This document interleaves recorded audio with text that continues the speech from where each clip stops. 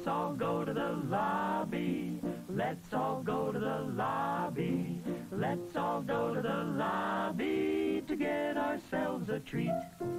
Delicious things to eat. The popcorn can't be beat. The sparkling drinks are just dandy. The chocolate bars and the candy. So let's all go to the lobby to get ourselves a treat.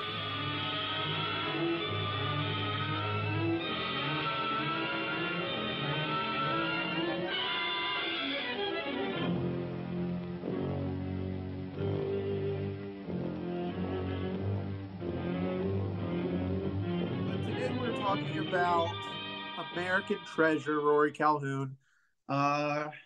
He was a film actor. He played a fancy cowboy in the movie Angel, which is about a teenage sex worker living it up in Las Vegas. Well, not really living it up because there's a murderer that's like murdering her friend. So she's not really living it up. There's a lot of murder. Yeah. Just There's living. a lot of murder, but Rory Calhoun is her elderly fancy cowboy friend. And then she was also in, is it Motel Hell or I think it's Hell Motel is what it's called. Motel? Yeah. Yeah, he plays a deranged cannibalistic farmer that paralyzes truckers with road hazards and buries them like cabbages. That's one does. Or grows them like cabbages. You don't bury a cabbage. Well, if you do, if you're making kimchi. Yeah. So, you know, a cabbage in the hole is worth some kimchi later or something like that. However that expression goes. Kimchi is delicious. Kimchi is delicious.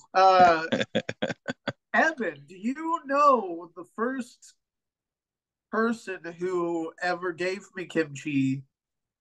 It was when we were in high school, it was your girlfriend at the time's father, who was a kind of an old hippie kind of type, or you look like an old hippie type. And he was like, "Hey, I buried some cabbage in the ground, and do you want to eat it?" And I was like, "Hell yeah!" Who are we talking about? What was her name? Shit. I don't. Yeah, hard. It's hard to say. I guess. Was it like Cricket or something like that? Was that her name or nickname? Oh, dang! Yeah. Wait, I know who that is. She's dead now. Oh, never mind. I don't know who that is. Oh then. my God! Really? Yeah, she is. Jesus, maybe we shouldn't be talking about this. I don't know. Kevin, you might have to cut that. I don't know. I mean, if she died from like cabbage, then yes. We didn't say her name. That would be tragic. Yeah. And I'm not going to. Yeah. So it's fine. We didn't say her name, and I'm not going to say her name. Right. Evan, yeah. We can talk about this now. Isn't it weird that someone that you've had sex with is dead? Because I have someone who I've had sex with is dead now too. Really? Well, and this was when we were really young. She and I didn't have sex, but and the order of those events is important. Yeah. No, that didn't happen. Oh. I didn't have sex with her after she was dead either. I feel weird about it. Neither alive nor dead. I feel weird about the fact that I can talk about my dick in the afterlife. Dang, dude. Yeah. Or what if they don't talk about it? Would that be like disappointing? Well, you know what I think? You know what I hate about ghosts? Which one's worse, you know? Yeah. Let me tell you a couple things. Let me tell you two things that I hate about ghosts. One is 10 things I hate about ghosts.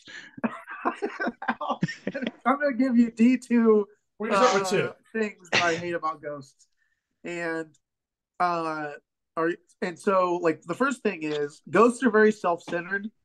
Like, you know, they're back for their fucking unfinished business, and they make it everybody else's problem. They're like, "Hey," and you have to figure out why I'm. The fact that they're repeating their personal trauma and not focusing on you. Yeah, fuck that. Yeah, that is really annoying. How annoying! How annoying and self-important. Yeah. Also, why do people always think that ghosts are they have knowledge? I mean, other than like they go on to they didn't go on to the afterlife because. Or they didn't go to a heaven or a hell or a whatever, a back rooms or whatever it is. These they weren't good or bad enough to amount to anything. Yeah. So like, why would Maybe. why would they know any more than anybody else? I think they'd be just as much They of a usually dumbass don't. as anyone who's alive. Well, they would know everything about Yeah, that do they? particular location. I mean- Like where they died, they would know everything about it because they've been there since they died. Right. Yeah. I mean, I think it could give you like clues into the past. Like I think the D&D movie did a good job of showing like the usefulness of spells like that. But the new D&D movie, not the terrible one with Jeremy Irons, where they have the bad CGI dragons with Thor Birch. Although I love Thor Birch. But anyway, new D&D movie was awesome. Yeah. What? The new D&D movie was awesome. It was fun. Really I liked it. Dude, a fucking rat. Yeah. I saw that in the theater. Yeah, it was excellent. But why were we talking about that? Why were we talking about Ghosts? I don't Ghosts, know. Oh yeah. yeah, And talking why to I hate about ghosts. Two things I hate about Yeah, ghosts. what's And the I'm also second? not real big on- I'm not real big on ghost movies either most of the time, except for I really like The Ring. Me too. I think we saw The Ring together like multiple times when it first came out. I remember Dude, I going haven't to see seen with it. Neil Oh, Cunningham yeah. and him, like he literally screamed like with actual fear. I saw it with him like 2 or 3 times, and he like screamed every time. It scared him so bad. Crazy. Anyway, The Ring. Yeah, I don't really give a shit about. No offense, Chris. I know you're a ghost man, but I don't really care. I'm not saying that they don't exist. I'm not saying they don't exist. I just think that they're annoying. You're not wrong. They are often very self-centered and it's about them. But also, yeah, they don't normally know shit. Like, whenever I talk with them, like in the nesting rods and stuff like that, there's usually not a whole lot of information that they can tell me. They can tell me stuff about like what's happening right now around me. They're really good at that. And the past, they don't know the future. They don't know what's going to happen. They're like, Yeah. Well, this is somewhat related to what we're talking, or what we're going to be getting into tonight, because I was hesitant at first to put a ghost in this adventure, but I did because you hate them so much. Because I hate them. You hate ghosts. I hate ghosts. I like ghost Pokemon. No, you're a ghost test. Dude, that's what I like when things like fuck up ghosts. Maybe that's why I like Ghostbusters when I was a kid. But like, oh yeah, I like the idea of something like being used to being like, I'm a ghost. Nothing can harm me, and then something happens to them, and then something does. And they don't know how to react. They don't know how to react to it. Yeah, Bill Murray just squirts on them, and they're like, I'm done. Yeah. Oh my god. What I just want to say real quick, though, the foulest thing though about Ghostbusters is the Dan Aykroyd ghost blowjob scene. I just can't. Oh, I know it. I know it's just, and I'm not a prudish person by any means, but I just don't want to see Dan Aykroyd in that state of affairs. I like the man. I just don't want to see that. And like more recent, like on streaming services and stuff, like that's not in there. Huh. Well, that's one of the rare cases get where like I would the want to cut just not of have Ghostbusters to see the old Aykroyd GBJ. I'm normally very I don't like censorship typically, but in this case I feel like it's best that they remove that. You could do without the boo job. Yeah. Boo job. Yeah. Oh yeah, we should probably start the show. That'd be great. Yeah, that should be a thing we do at some point. Yeah. Condor and crows hissing on the wind, man, on a ship. We're hanging our dirty laundry out that's drying on the sea breeze, baby. Yes. That's all I got, man. Sure. I think we call it like Cutter Crow's Halloween Borg adventure or something. I don't know. Oh yeah. This was gonna be for Halloween, but yeah. All Hallows Borg. Yeah, All Hallows Borg. I love that. That's what in the that should be in the thumbnail for sure. Yeah. But yes, this was or we could go with what you said. I could put that in there too. Yeah. Yes. Well, just pretend that this has already been filmed before a live studio audience for Halloween, and we're actually and just ahead that, because for I next feel year. like everything. We're doing it for next year. We're just doing it ahead of time. If you're really a monster true inside of your heart, then every day is Halloween, and you can just be empowered by that. Absolutely. Fucking right. Yes. Kind of, isn't that what Lady Gaga said? Every day. Yeah, exactly. So tonight we're doing a little adventure that I made up that is your classic haunted house fare, except for with a Borg twist. So it's going to be, oh my god, blood and guts and anal seepage and all that stuff with dirty old skeletons. I told you about my chicken wings. There's plenty of anal seepage over here. And dirty old, filthy old, stick in the head pervert ghosts and things like that. Maybe other people don't play Borg like that. I don't know. I've watched a lot of Let's Plays, but I feel like not all of them lean into, the filthier side of any kind of role playing when I'm involved. I think that's kind of you. Yeah, man. I think you're the one that leans into the filthy. We're a special group. Like we're just all about it. Yeah. Well, I just see filth everywhere. I see filth everywhere, and it's I don't know. The filthiness of life is realism, man, or something like that. Anyway, so we're all playing different. Everyone's playing different characters tonight. We're playing characters that were created from a homebrew class that I made called the Ghoulish Geyser, which is sort of a hell-raising trick-or-treater class. So everyone has a different costume, which gives them various benefits. They also have a treat bag, which they can pull from D3 times per day to produce some sort of volatile, sweet treat. And then, it can be eaten, and then it bestows some sort of special thing onto them. But I don't remember what everybody's costume is. So whoever wants to start describing their character, that would be great. I'll start. Just because I got to spitball it, so I might as well just do it now. Yeah. I am a pallid corpse of a vengeful revenant. So I look like a pale corpse. So more or less like a zombie. Kind of that sort of deal. That's the real you, though, right? Under the costume? Yeah. Yeah, that's what I thought you meant. Like a Solomon Grundy type? That's like falling off. Solomon Grundy, yeah. Not that smaller, big. But probably smaller, because these are all they not necessarily children. There's a lot of different things that you could potentially be that's in the table, or you could just come up with. But my idea was that these are typically more more like child sized, but it could also just be whatever you want it to be. No, that works. Yeah, that's cool.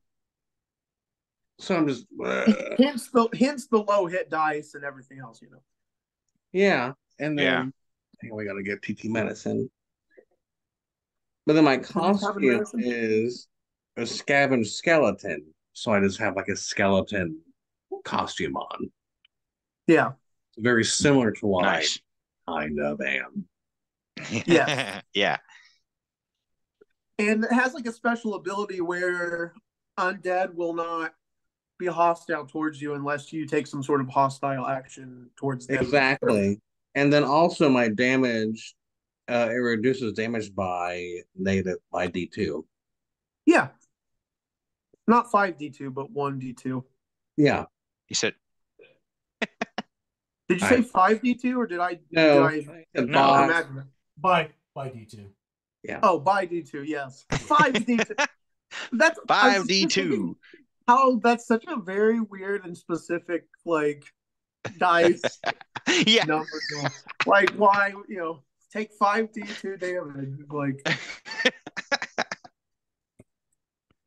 I'm probably dead. And yeah, probably. My weapon is technically a staff, but it's just a long ass bone. Oh yeah, nice. yeah. And then equipment, I have a treat bag that has an ectopop in it, which we don't know what that does yet. But I can carry up to 10 items, and I can do D3 times day treat out of full a candy. And I have a medicine chest that has 3 uses, which stops bleeding and heals D6 HP. And I also forgot about this. I have a little monkey running around me. Yeah, that loves you, but it doesn't listen to you. It just does its own thing. But it does love you. It just doesn't take orders. Yeah. At least from you, anyway. Which is what a pet monkey would do. Yeah. Yeah. Does your monkey have a costume as well?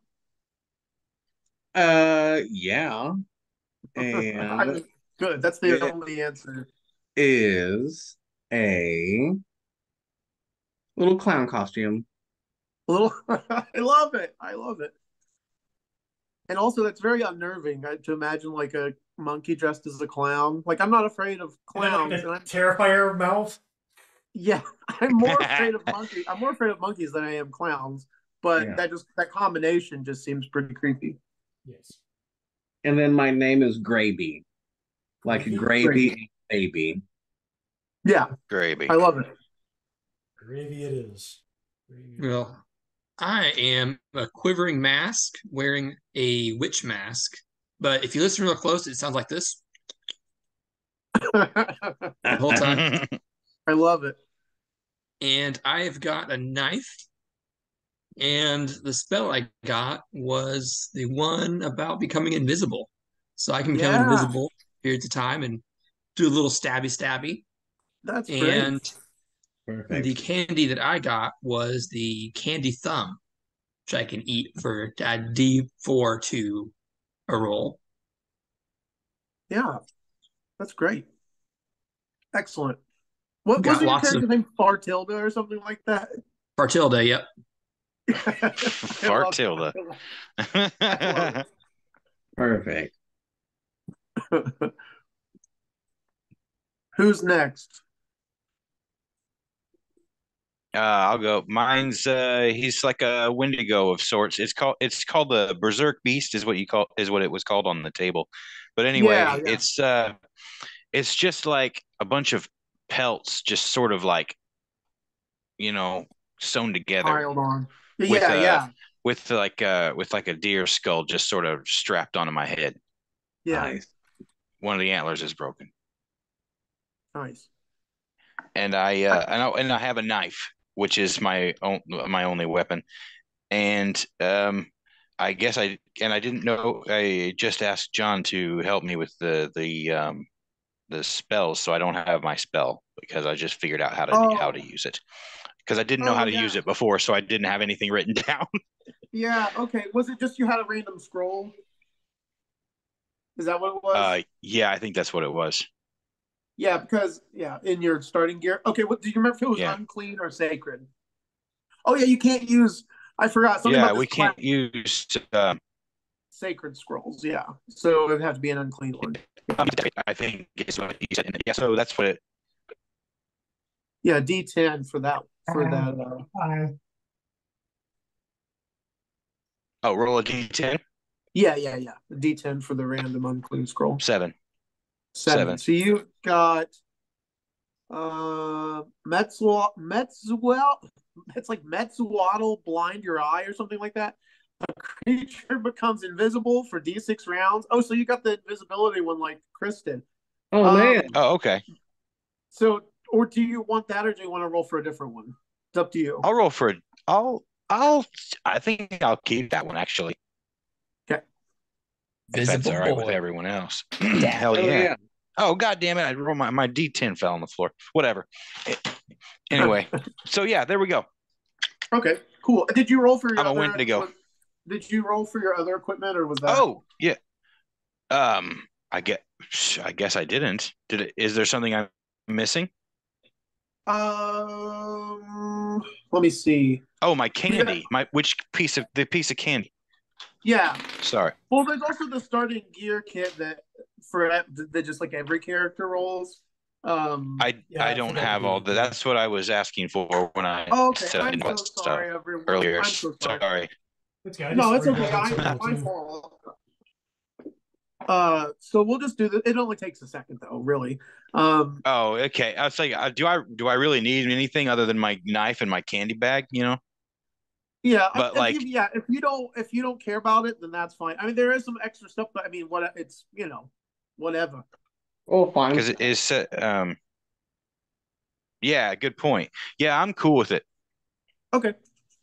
All right. And what is what does your costume do? I forget.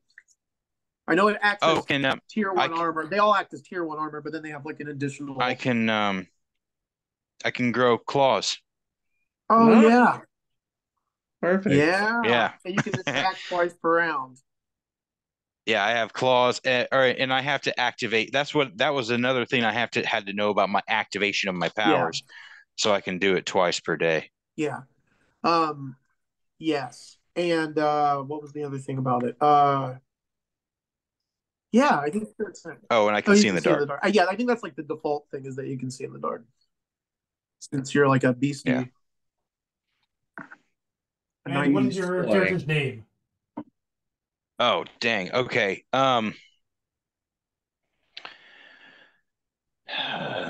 Billiam. Billiam Renquist. What's that?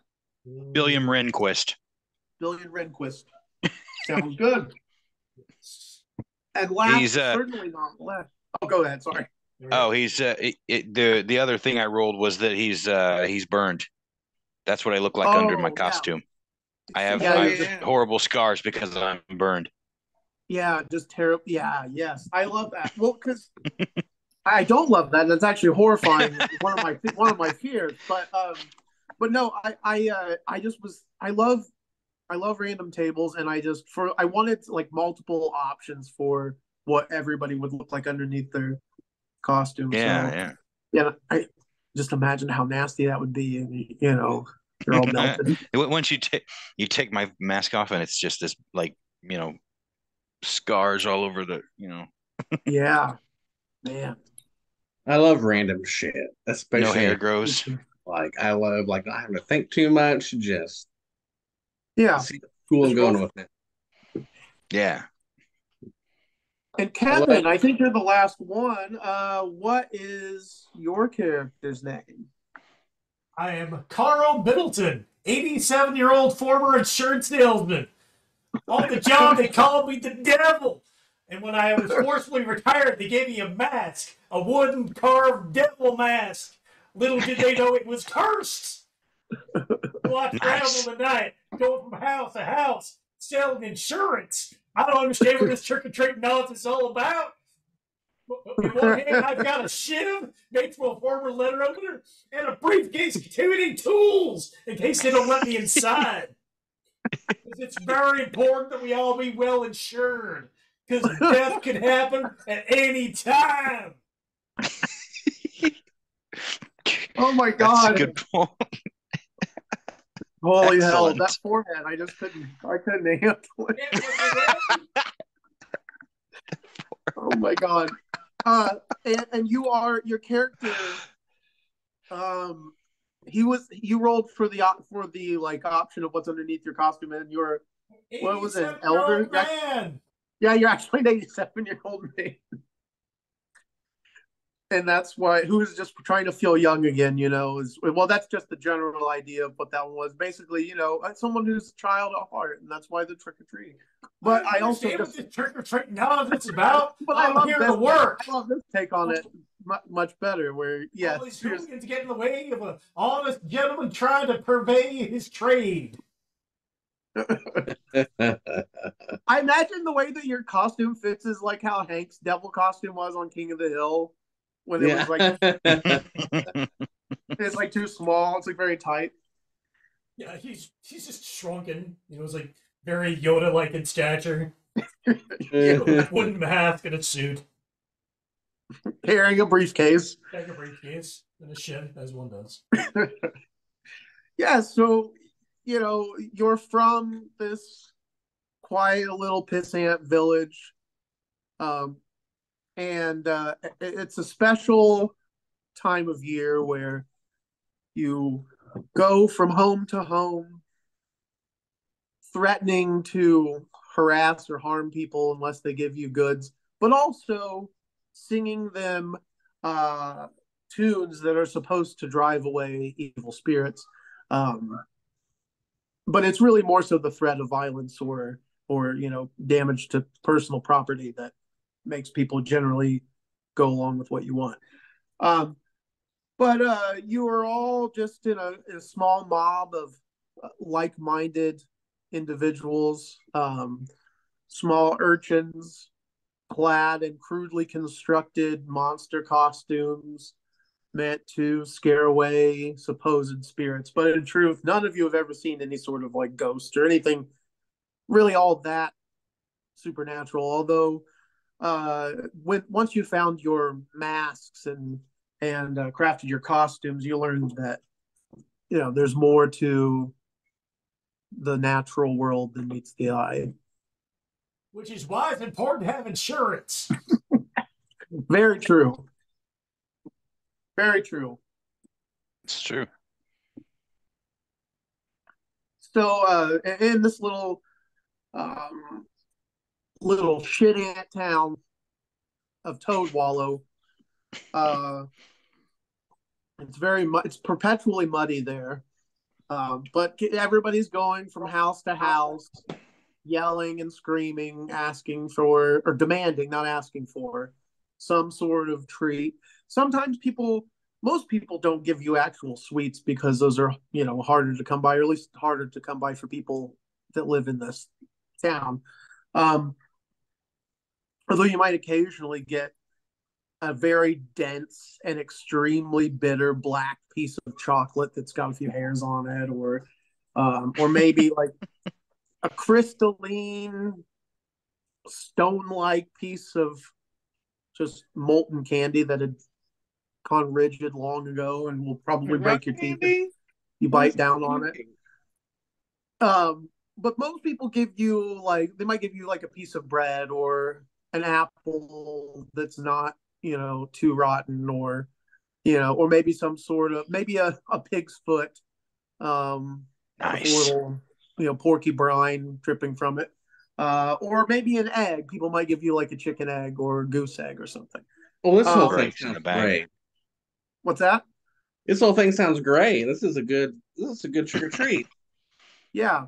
So, there's all kinds of mischief going on. This is the only time of the year where children in the town are treated with much respect and are treated as anything other than like basically a human pet. But the kids in the town, because of this local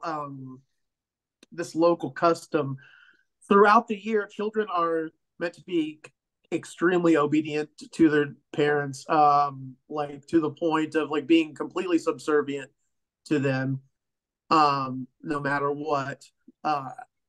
In exchange for, during this one night of the year, they can basically just go wild, but they have to honor the rules to some extent. So if someone offers them or gives them some sort of food, then or treat or what have you, then they're not supposed to damage the person's home or cause them any problems. But sometimes the rules get broken.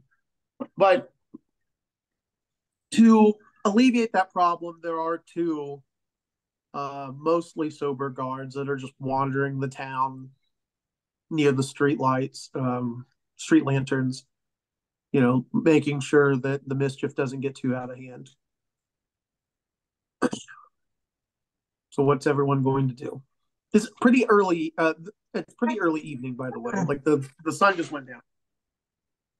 Sun just went down. It's not super dark yet. No. Okay. Pretty chilly. Yeah, I mean, we just go to the first house, right? Yeah. What's that? Well, Are we in a group already, or are we all just separated? You're with like a small horde of other children who are currently looking at all the different things that they've got in their sacks and are taking a small break from going house to house to have a little treat. Oh, right on. You'll hear like one kid will be like, "I got a piece of our candy." And another one will be like, "I just got some buttons." You know. And then another one's like, "I got a lamb shank," or something like that. You know. So there's like some petty squabbling amongst them for like who gets the best, treat. I'm gonna just eat a piece of bread and get ready to go to the next house, right? Yeah. Yeah, just whenever everybody's ready, let's go to the next house. Yeah, let's go. Most people, like most adults in the town right now, aside from like the guards and people that are in charge of businesses and things, are mostly trying to hurry and get inside and hope that they have enough, things to give. There's just an air of nervousness. Even like some of the animals you see, like dogs and cats, like they're hiding under porches because they know that like all hell will break loose. Yeah, because they're gonna be dead cats hanging from poles. Exactly, that kind of party. All right. Yeah. So you guys just all approaching the same house? Mm-hmm. Yeah. Yeah, I pull out a business card and I ready on my sales pitch. Okay. So you walk up, you guys form a mostly organized line, although there's a little bit of pushing and prodding and everything.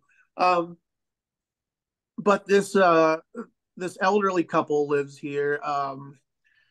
The old man is like peeking out from like behind the door while his wife is like standing in front, and she's like nervously offering this bowl full of what looks like to be like probably very hard jerky. No telling how old it is, but she's got like a pile of it. I'm good with it. Take some jerky. Yeah. Okay. So everyone, I hand her a card. Have you considered full-term health insurance? She doesn't have. She's very startled by you asking her that, but also she has no idea what health insurance is or how it works. She has no idea. But she's very startled by you saying that to her. I'm not tearing no, and that's the first step.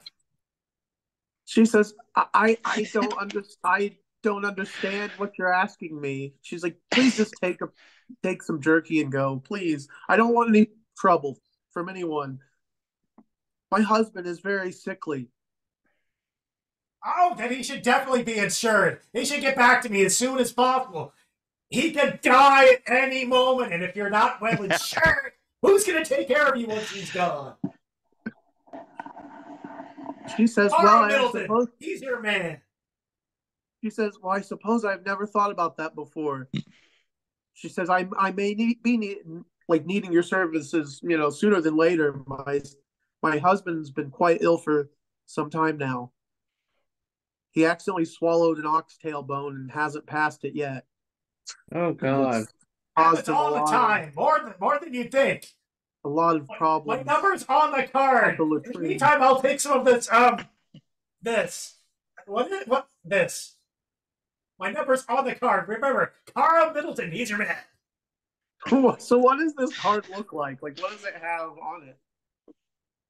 It's got a logo for a business he no longer works for. His name, a phone number. Phone number. Phones.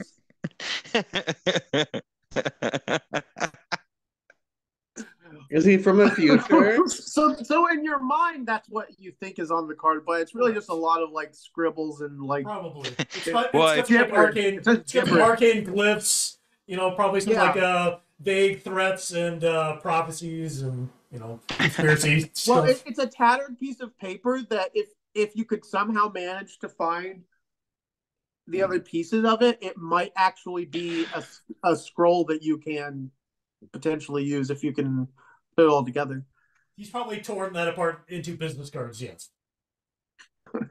Or cut them apart. They are, like 1.5 by 3 inch piece of paper. Yeah. So that's what you hand to this woman. Correct.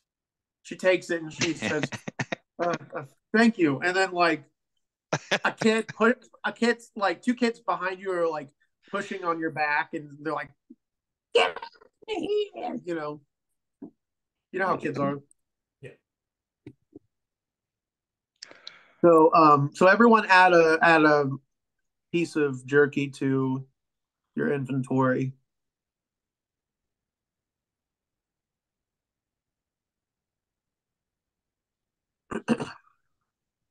And the next house, next door, you don't see anyone on the porch, but you do notice that there's like a hammering sound coming from inside, and you see them just blocking their windows with planks. That's fair. They're blocking their windows with planks? And yes. Okay. What, like, okay. I'm so, like they're this boarding is just up the next this is just the next house we came to? Yeah. Okay. So I don't think they've got anything. I think we're gonna have to destroy this house. What I'm seeing is that they're preventing an honest man from plying his trade. That's what that is yes. Offensive. Bastards. That is offensive, yes. How What dare he they? said. How dare they? I say we move on to the next house. I say we go to I'm going to the door. I want to go to the door. They must be setting an example of. Agreed. One of the other children is walking behind you, and he pulls his costume down and just takes a big greasy shit right there on the porch. Well done, young man. Well done. This is shit. This situation is completely shit. Yeah. Are you gonna knock on the door? Yeah. Yes. Knock. You knock on the door, and all you hear inside is more like stuff being shuffled around, like scraped against the floor, like like a table's getting dragged across the floor or something. Then more hammering. I'm gonna do it one more time. Knock, knock, knock. You knock, and it stops for a second, and you hear like in front of you, you hear like a little metal flap lift up, and you hear a voice say, "Please go." Why would we do that? You're gonna feed us. They say, "We don't have anything. We're a struggling family. Isn't that unfortunate? You certainly do have a lot of boards." They say, "Yes, we had to dismantle. We had to tear our beds apart." Give us some boards. You have beds, you Yeah, say? we need some boards. Yeah. I think we didn't have beds. We slept on the floor, and we had to make that floor by like leveling out the dirt with our tongues to moisten the dirt sufficiently so that we could rest upon it. Deranged old man is yelling. And I'm just gonna look at him for a second and be like, "Yeah." They said we don't want. They said we're not going to open the door. We're not giving you any planks. I open up my toolbox. I wish set it down. I pull out my drill, which apparently I have. I go to the hinges. That's what's on the toolbox. Contains a drill. Oh yeah, it's one of the like an auger. Yeah. Right, there should be hinges on the door, and they start drilling through the hinges. They say, "What are you doing? Stop, please." What are you doing? You can't tell what he's doing? I don't take no for an answer. I didn't make it 87 years by taking no for an answer, young man. They hear the noise, but they don't know what. Like, they can't see. They just see Kevin shoved up against the door. They don't, and they hear the metal, going through the wood. So they're like, "What is, what's going on?" And you hear like a woman like yell inside, and two of the other kids like come over and they're like, "Yeah, do it, let's burn the place, burn them all." That's what I was going to suggest anyway. Situation. Sort of, yeah. You should have fire insurance, which is basically an optional package that I offer, and I would have offered if you'd listened to my sales pitch.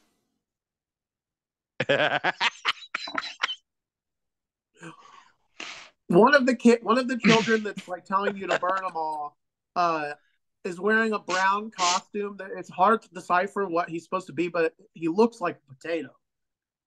And hey, potato, you got any matches? Yeah. And the other kid has just a ridiculous amount of flour. His costume is just all flowers, and like he just looks like a mass of flowers with like you can see like the bottom part of his mouth.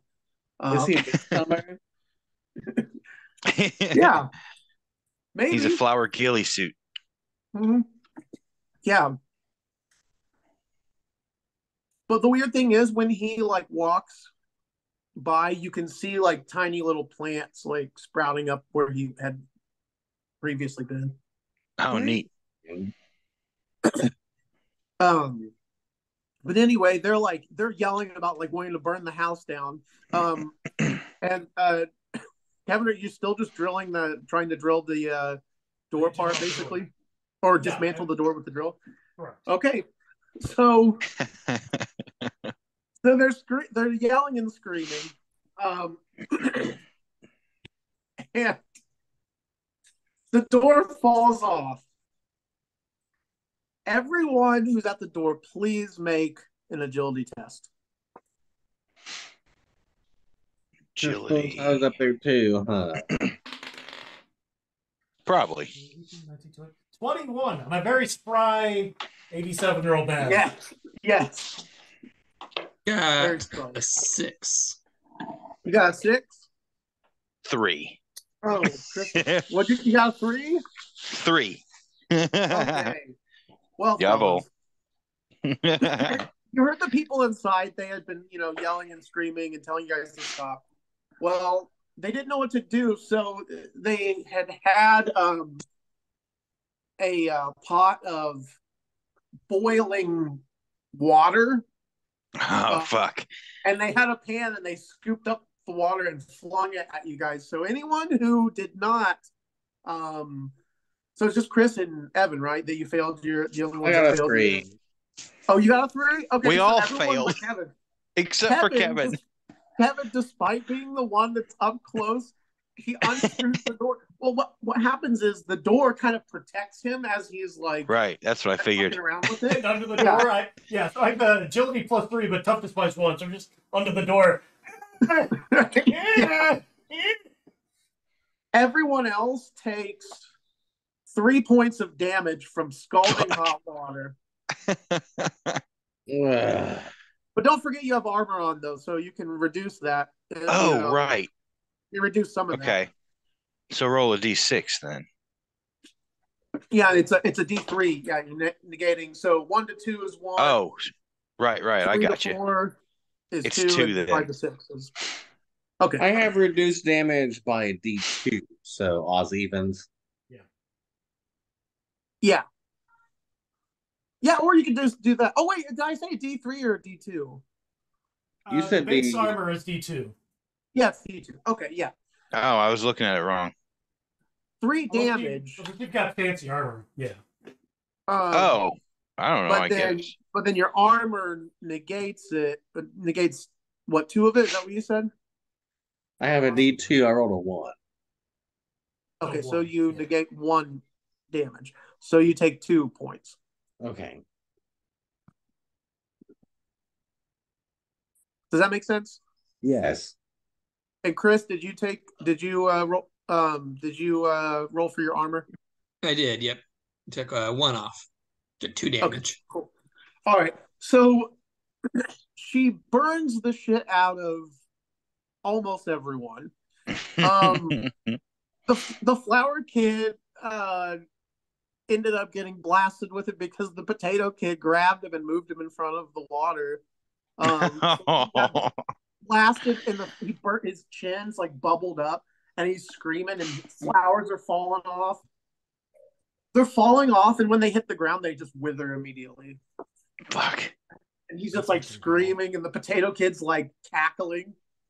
He's cackling and he pulls out this like switch and he like with like a stick with like little thorns on it and he runs up towards the open door. What is everyone going to do? I want to cast my spell and turn myself invisible. Okay. Make a presence test, which for you, for that spell, is DR 10 instead of DR 12. I'm going to pee and get another beer. Go for it.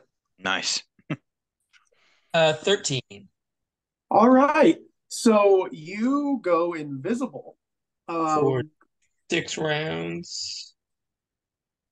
3. Nice. Or until damaged.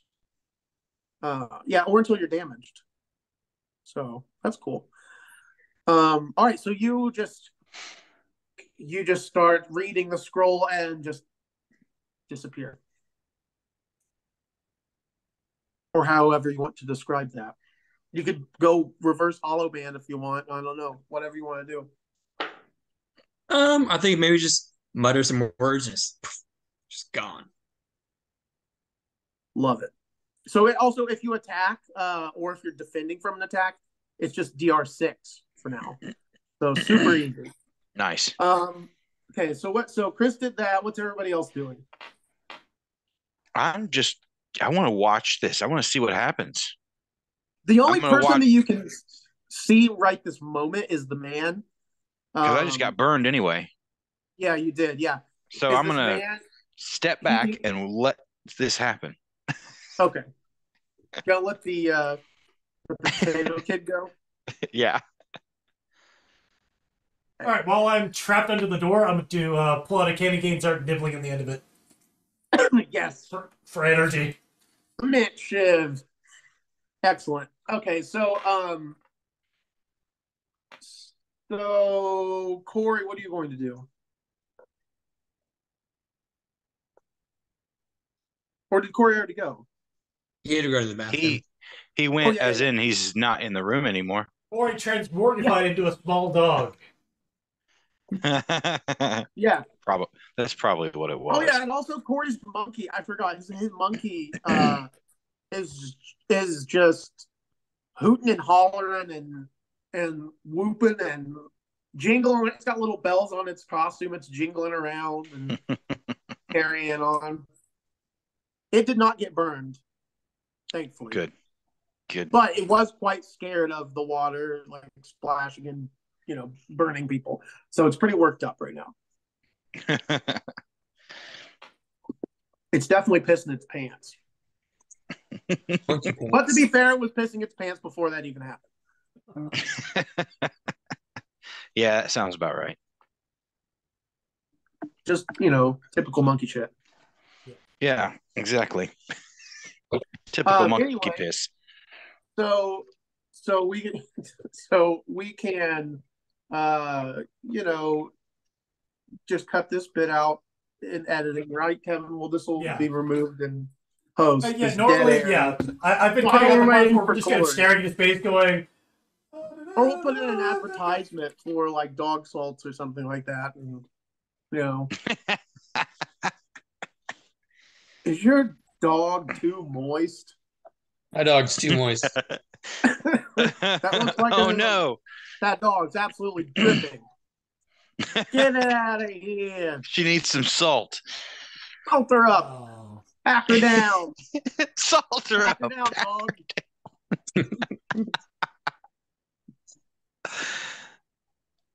How absurd.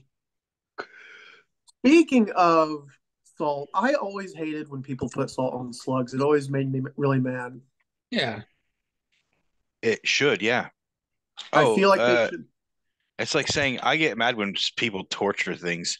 Yeah, I Yeah. do. Well, yes, I do in general, but especially I feel like something that's so slow that can't, you know what I mean? Oh yeah, that can barely defend itself.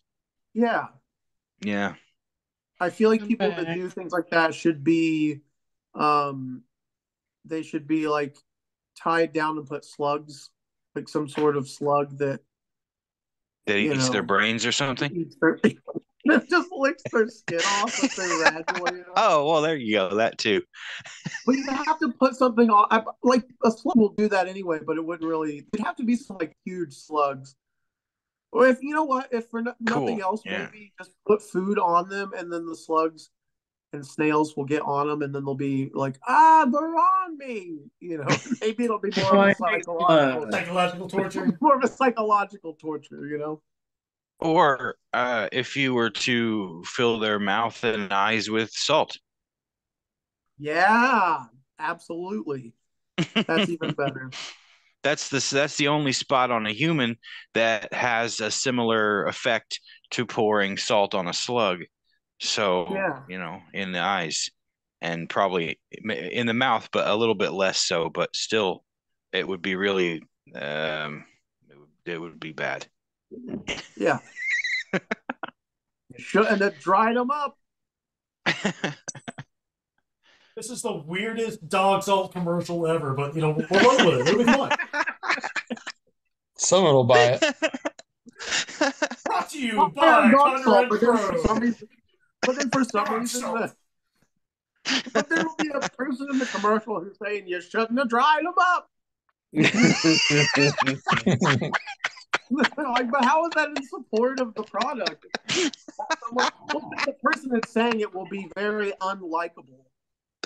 You know, they'll just try to make it like they'll try to use whatever like information they have as far as the the audience that they're expecting, and they're gonna just make the person just absolutely shrill and annoying. Or maybe I think it's better if they just if they just did like a test where they were like, what are the most annoying traits that everyone hates in common, you know, and then they give them to that person. Considering our budget, though, I'm probably going to do like the like tampon commercial method, where we'll have like a field or maybe like an ocean scene, and we'll just be talking in the background. Yeah, that can work. Yeah, shouldn't have dried them up. That's the type of thing. That's the type of negative attitude that's kept dogs moist and wanting for far too long. Brought to you by Condor Crow Industries. We're still waiting any day for that American Kennel Club sponsorship. Any day now. Oh, Corey, you were the last one. That's what we were wanting to see what you were going to do after you got a little scolding. Not a scolding, but a scalding. A scalding. What else do? What did everyone else do? Fartilda went invisible. I'm gnawing on a midshiv. Billiam is waiting and seeing. Your monkey is soiling itself, and you're doing...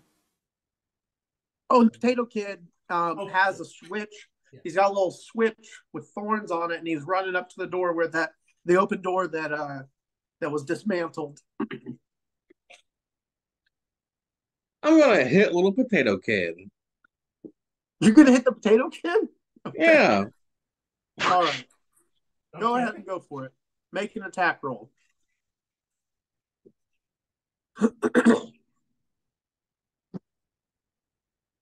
We'll add to it. Strength. It's just strength, which is not anyone in this group's. You know. No, so I got 7. Okay, So you try to swing your bone staff at him, but he was just a little too fast for you. You swung like just at the air, basically, as he just took off.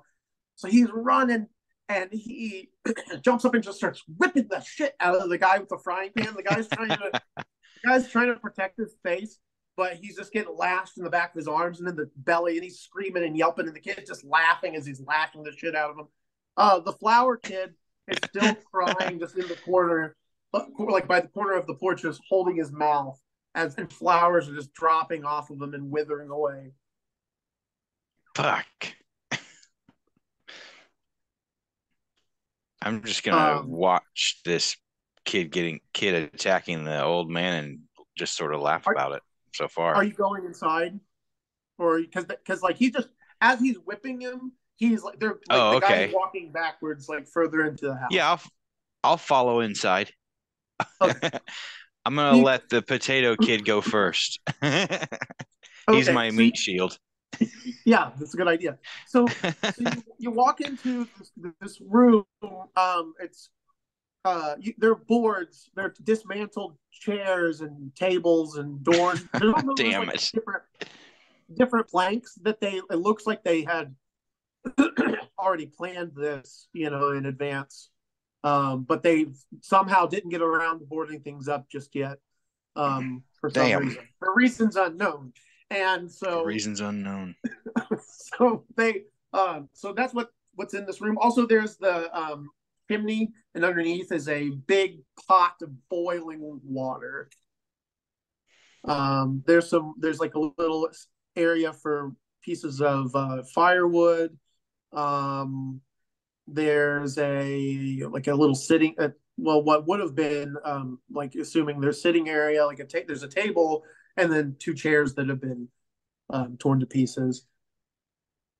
There's also like various keepsakes and things they have hanging around, and then there's a hallway that leads into the rest of the house. But you only see they have no tables and chairs? These ungrateful sods! When I was a boy, my brothers and sisters would take turns pretending to be furniture so that our father would have something to rest upon after a hard day in the mine. Ungrateful sods. Ungrateful sods. You're older than they are, aren't you? Isn't he? Is that right? Oh, yes, by far. Kevin? Yes. Okay, cool. So, yeah. Really what we asked for was planks, isn't it? So I'm inside, and there's some laying all over the place. Yeah. So not only do they have planks, they've got keepsakes. That's not what I asked for. I'm taking one of those. I'm taking a piece of that wood off the floor. Yeah. Especially one that would be useful as a club. Yeah, you can actually take in the sitting area where they had the chairs that they had dismantled. You can actually take one of the legs. It's got some nails sticking out. So perfect. I'm taking that. And that a club is, I think, a D6, but let me look real quick.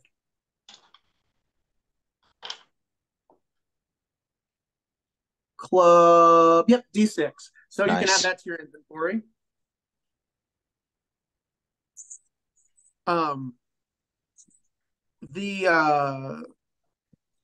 The potato kid is just whipping the shit out of the guy.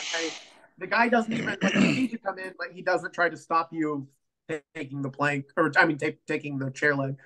He's just trying to defend himself. He's like swinging at the potato kid, and the potato kid's just laughing away.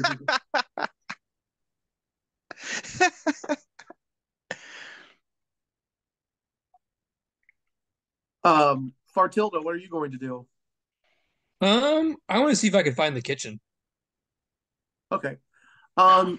So as you enter the room, there are only two passages. It's a pretty small house, but there is to the left an area that probably is, you can see as the doors open there, you can see some onions on a counter. So you assume that that's the kitchen because it would be weird if there was a counter in any other room with onions on it, probably. But then again, I don't know what medieval people did. It's hard to say. You haven't been to my house for a while. What's that? An onion You haven't been to my house for good luck. I have onions all over the place. Actually, I could see that. Like, just in case. I kind of want to live in a house with just onions galore, just onions everywhere. Need it for a snack. Oh, there's an onion on the table. Perfect. Bowl, it's just a bowl of onions, please. I love an onion. Onion and garlic. Did I put onions on lots of stuff? What we used to call them. Oh, yeah. What did you say? Brown apples is what we used to call them. So are you coming in the house too? Yeah. Okay. Okay, so you go in everybody's in the house. Corey, wait, you came in, didn't you? Yes, I'm going to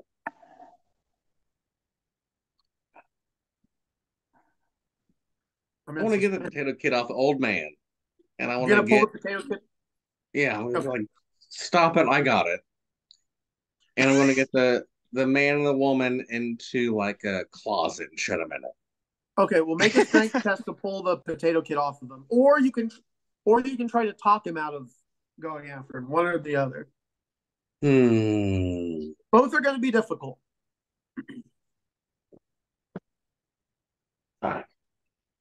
What'd you get? I got a 9. Which one were you attempting to do? Just kind of want to just push a kid away and take the old man. Okay, so you push the kid. The kid stops whipping the old man. He goes, "What the fuck do you want?"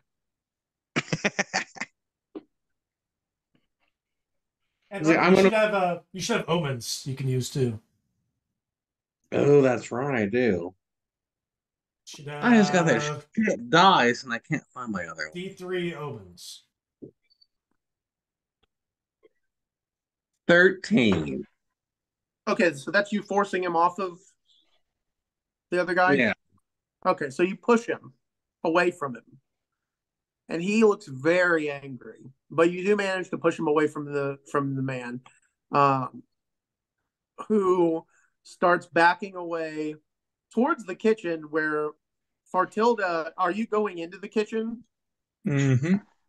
Okay, so you go in, you see a table. There are still pieces of wood in here, nails, hammers. There's a bowl of onions. There is a pantry with some dried meats and bread and some cheese, things of that nature. Cheese. I'm going to go for some cheese. Steal some cheese. Okay. Roll a D4.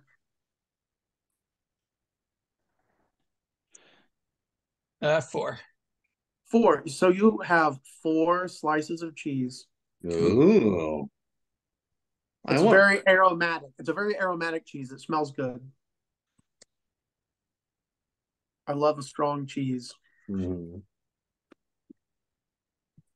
I like my cheese the way I like my men, strong and smelly.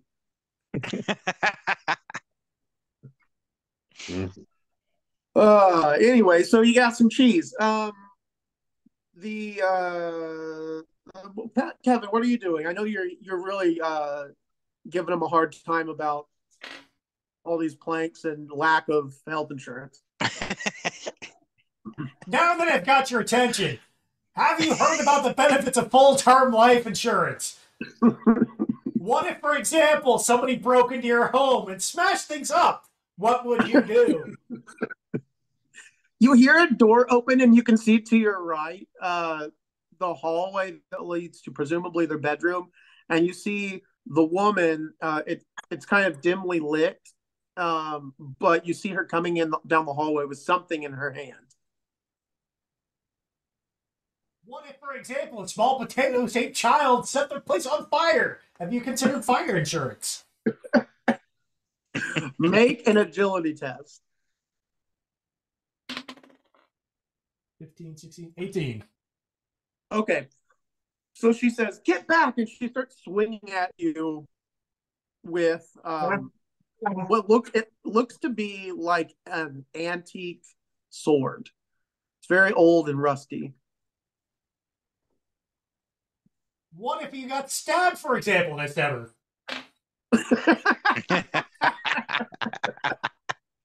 Go for it. Roll a strength test. Oh my god! I love you got stabbed, for example. Mint Shiv is DR 10, and I got the Shiv is 16. Oh hell yeah! D4 plus 1, buddy. So that is 4 plus 5.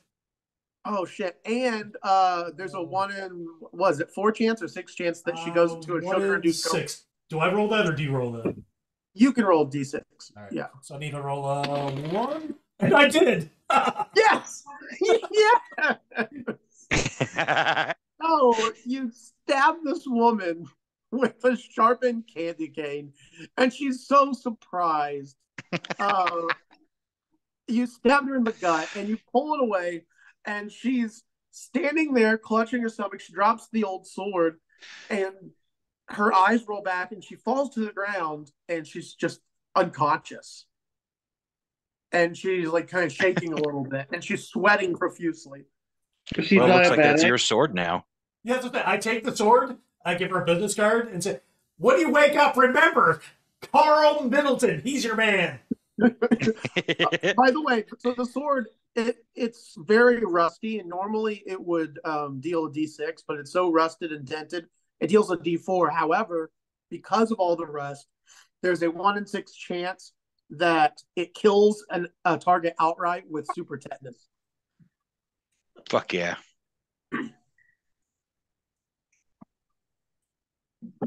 That's the worst kind of tetanus, you know. Super tetanus. Yeah. The 12 Monkeys version of tetanus. What? What? The 12 Monkeys version of tetanus. Oh, 12 monkeys, oh. like the movie 12 Monkeys. Yeah. Yeah, I'm I didn't understand what you said at first. Me either. I heard, monkeys burn the tits. Yeah, probably. Like monkeys burn the You mean like Corey's pet monkey? Is that what we're talking about? That's what I heard too. Question me. I'm Carl Middleton. I said what I said. Of course. With Corey, your monkey is it's in the room, and it's like picking up a hammer, and it's just slamming it on the floor repeatedly.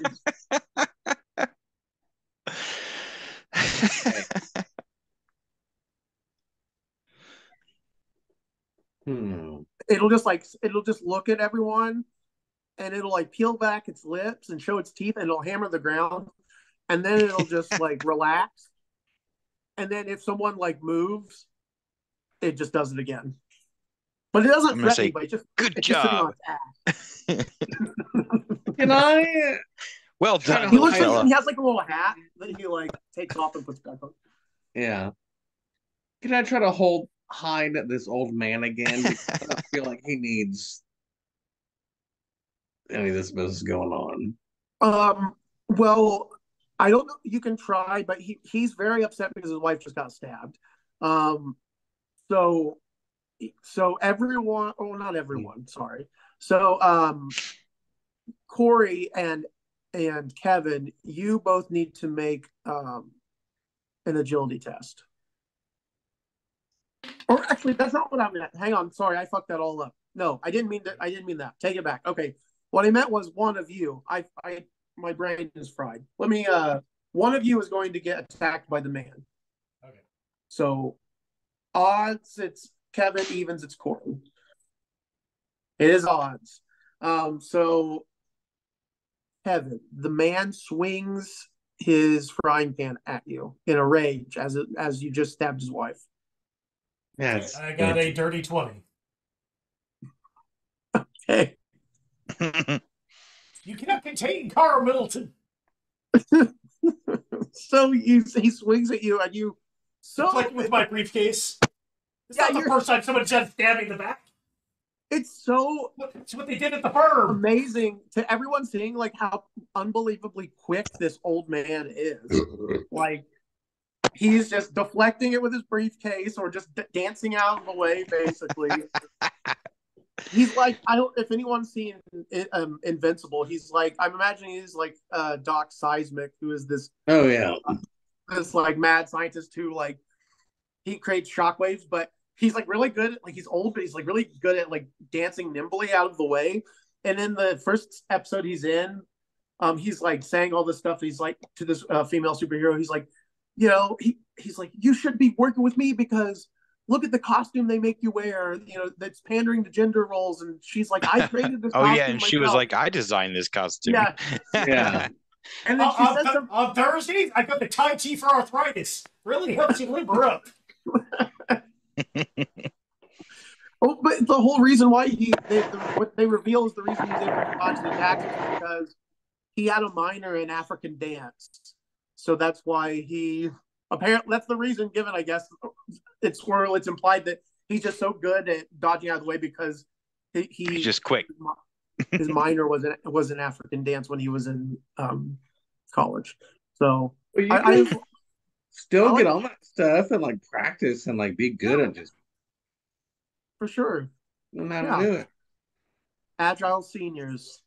Okay, so what's everyone going to do? So I know Corey, you tried to get the man out of there, but he's very angry and he's attacking everyone.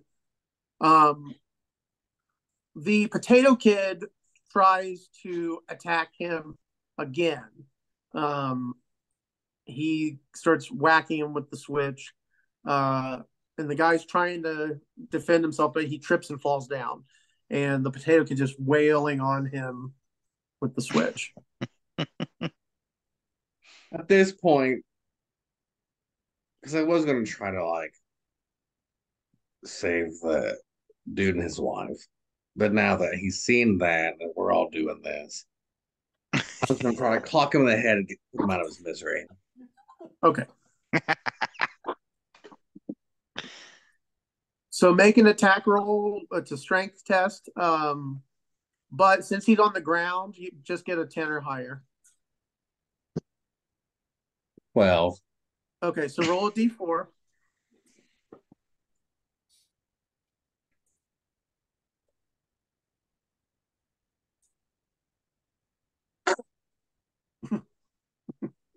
Four.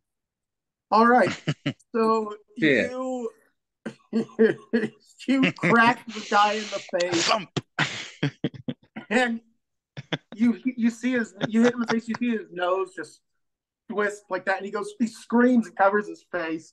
And he's rolled over on his side, he rolls into a fetal position and just bleeding on the ground. He's like shaking and crying.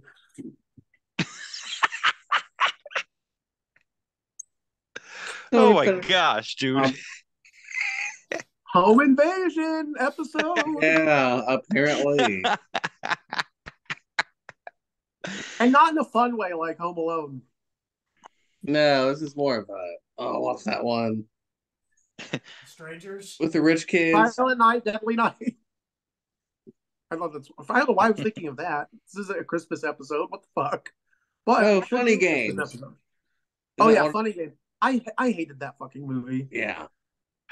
Just because it's like for some reason. Okay, so there's a whole I'm not gonna go into detail, but it's a whole movie where everything that's happened in it is pretty realistic. And then at one part, one of the bad guys gets killed, and the other guy pulls out a remote control and rewinds the scene, and then makes that not happen. And it's fucking stupid. I hated that so much. That was the American one. There's apparently like a UK, like a different version one where it's just like straight up, just like brutal kind of thing. Is it a video nasty? Yeah. What? That's what they call the movies that are like they're on the video nasty list that were like banned because even though they are just a bit as big of perverts as we are over here, they used to be very like hard nosed about films, Anyway, that's the most British sounding thing I've ever heard. Video nasty. Yeah. Yeah. Oh, anyway. real quick, apparently The opening scene of Terrifier 3 was so fucking gnarly that every Hollywood like big producer, whatever they had for it, just completely cut out of it instantly. Nice. I saw that, which only intrigues me more, of course. I know, and it's still going to be in theaters, and we're going to go see it. Yeah, absolutely. If everything hadn't happened with my car, we could have gone to go see it. I know. The day after fucking Halloween. But anyway, all right, my game pig is making weird noises. He's just drinking very loudly. Anyway, all right, so you whacked a man in the face, and he's on the ground, and he's hurt. What are we gonna do? And his wife is in a diabetic coma. Oh, fuck. Ooh, I would just leave him here, honestly. If she had been properly insured, she wouldn't have had to worry about this. She would have been covered. He's calling me in the morning when she wakes up. The man just cower. He just lays there cowering on the floor. I'm going to very deliberately step over him so that as I'm walking out and just sort of go sit on the porch and eat some jerky. Okay. Are there any yeah, go ahead. Well, I say when you step over. Oh, I should check on the. Oh yeah, I'm gonna go check on that flower kid, the flower child. You go outside and see he's stopped crying, but he's kind of going. He's like kind of crying like that, and he's trying to settle down. He's rubbing his eyes, but his skin, like you can see the side of his jaw is like bubbled up where he just got fucking smoked by that. I hand him a toffee heart and say, "Suck it up, kid." Okay, so he grabs it and he just gobbles it up, and it's so sticky, it's all over his face. But you see him like look a lot like you see some color return to his cheeks and stuff, and he looks like he's feeling better. Nobody cares about your feelings. Suck it up. He does shrugs and stands up and wipes his face. And he's got like candy and snot. Never let him see you cry, kid. Never let him see you being in pain. First left of business. He just like looks at the ground and walks off. And just clap my hand on his shoulder as he walks and let him do whatever he wants to do. He just starts walking. He starts walking towards another group of kids. That potato kid is just still wailing on that guy. Like, he's not even trying to take anything from him. He's just whipping him. Like, the guy's just curled up, just taking it, and the hide's getting lashed off of his hands and everything. Fucking hell. All right, honey, I think that'll do. To the potato kid. Yeah. He stops and looks at you. He's like breathing heavily, and his eyes are like crazy. And yeah, you okay? He reaches down and touches the guy, and like he has a little pouch on his belt loop, and when he touches the pouch, the guy reaches towards it, and the potato kid lashes his finger, and he pulls it back, and you can see the hide just peel back. You can see the bone of his knuckle, and the kid takes the pouch of. You can hear it's got silver in it, and he just goes running out the door. Okay. Is the diabetic woman type 1 or type 2? Lick the blood, just find out. Roll a D2.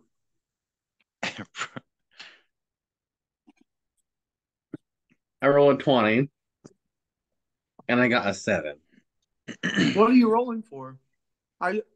You said you're rolling. Type 2 diabetes, so I'm assuming odds one. I just meant roll a D2 to see if she's type 1 or type 2 diabetic. Right, so we rolled it odds, so it would be type 1. Yes. Right? Yeah, which is type 1. Yeah. But what was the 7 for? You asked him to roll. I rolled a 20. Oh, you were rolling two like different, a 1 or 2. Instead of rolling it and doing odds or evens, you rolled two literal different. Okay, I see what you're saying. No, he just rolled a 20 to determine that. Oh, I thought he got a 20 and then also a 7. No. Oh, he means like Completely give me 20. misunderstood. Rolled a 20. We're gonna have to edit all this out because I'm gonna look like the biggest dumbass who ever lived in this episode. Brought to you by Dog Salt. Got a bad case of salt brain. Do I need to give her sugar or not? You don't have that kind of knowledge, but we're children. Yeah, but you can, you can either like roll a presence test to try and see to make a medical diagnosis, an uneducated medical diagnosis. But awesome. The DR is going to be pretty high. At bare minimum, you could remove the shiv. Yeah, did you just leave it in her? You just left it in her? I assumed it was a one-time use item, yeah?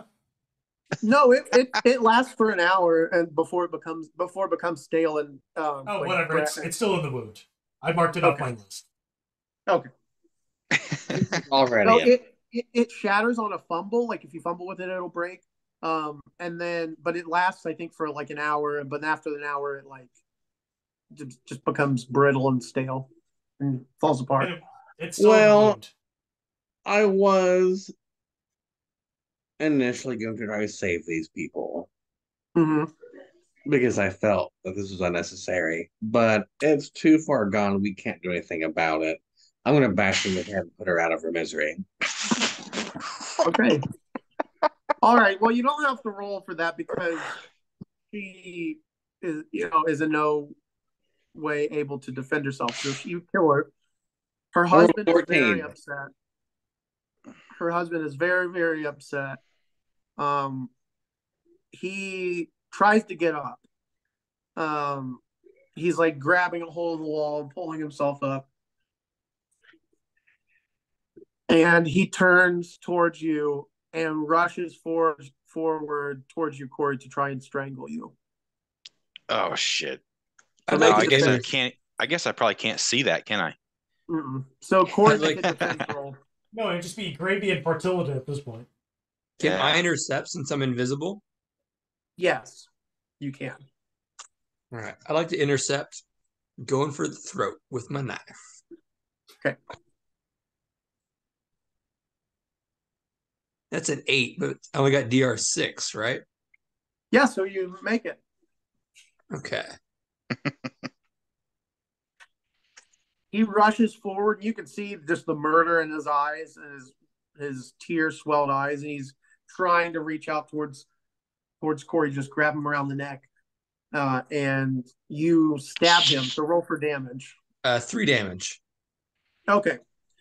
So you go for his neck, but as he's like moving forward, you kind of stab upward. It goes like up against his chin and slides up into his eye, and you pull your knife down and just blood just goes everywhere, and he like screams and staggers around, and then he falls down and just twitches a little bit. And I'd like to think as soon as the blood gets spilled and like touches me, that's when I become visible again.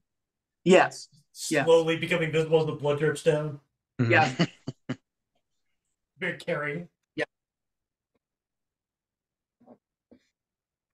Well, actually, I would say, no, wait, because he was already previously damaged anyway. So yes, that would have killed him anyway. So no, you do actually stab him right in the fucking throat as he's, and then all the blood, washes over you, and yeah, that's very cool.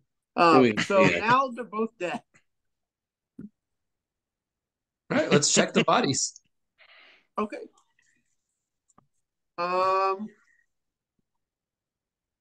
Roll. Hang on a sec. D66. Okay.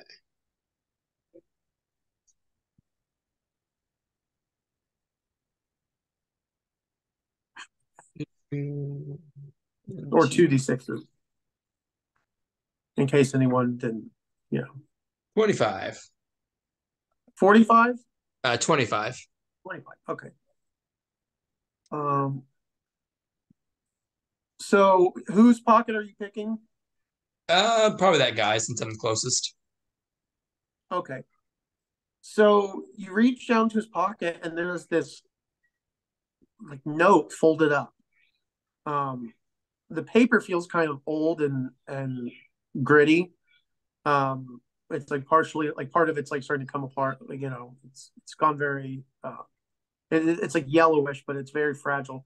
But if you unfold it, there are all these like crazy like ramblings written down. Make a DR12 presence test. Well,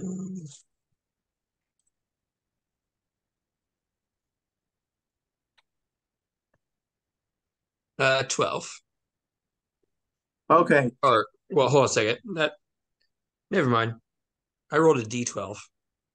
Oh yeah, just roll a D20 and then tell me what you get. Yeah, I wish I would have kept the D12 result. Wait a minute, 6. You rolled a 12 on a D12? That's awesome. Yeah. Yeah, that's good. Did you roll a 6? Yeah. Oh. Okay, well, don't forget you have omens also. I do, but I only have the one of them. Okay.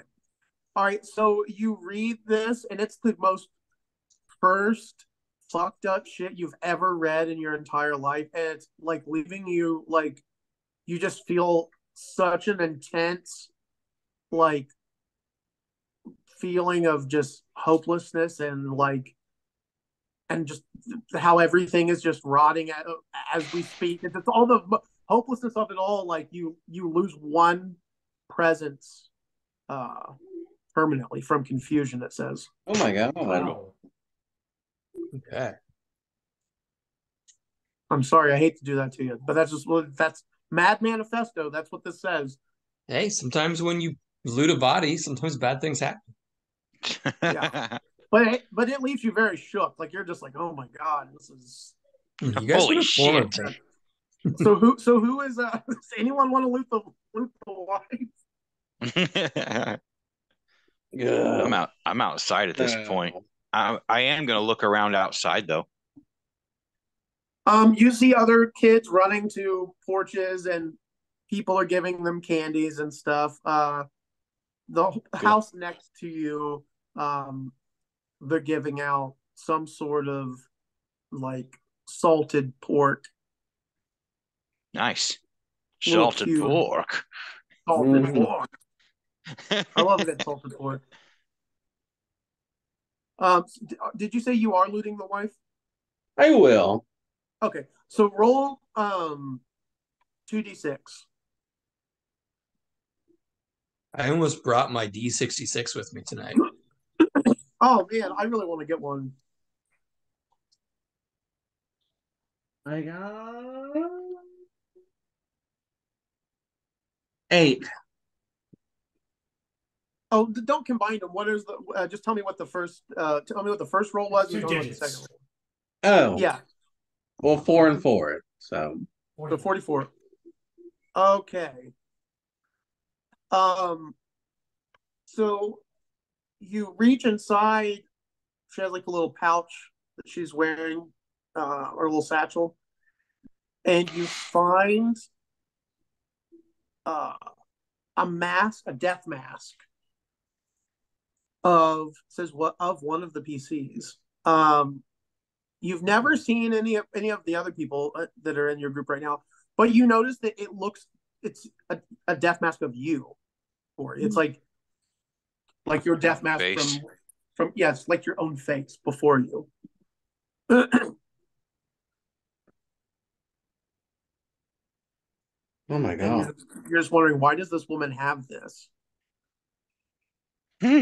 She broke You realize when you slept, covered your face in a layer of petroleum jelly, and then plaster, and then peeled it off. You realize that there's a lot about your death that you don't remember. Like there are a lot of details you don't recall.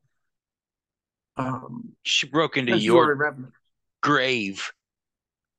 Slathered your face with petroleum jelly. And poured some plaster on there. That's disrespectful. Well, I'm going to take it. Okay. So put it on. on the skull. Yeah. I'm going to take off my school costume and just put that on. Okay. You feel really good. You feel strangely complete. But it causes you to feel you feel like a nice emotion wash over you at sort of a contentment, but it also makes you feel like your knees almost buckle all of a sudden. Like you feel kind of like you felt this wave of euphoria, then all of a sudden it felt like the wind got knocked out of you. Okay. Very weird. But now add that to your inventory, though, that you have a face mask of your own face. So anyway, what's everyone else doing? The monkey walks outside, by the way, through the open door, and it's carrying around the hammer that it took from the house.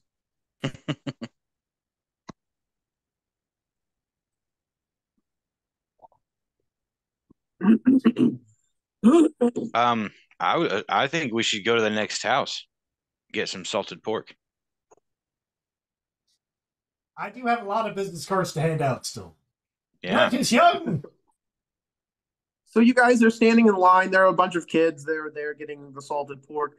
And just as the four of you are getting ready to take your turn, you see that they only have 2 slices of salted pork left on the plate. And they both look nervous. Uh-oh.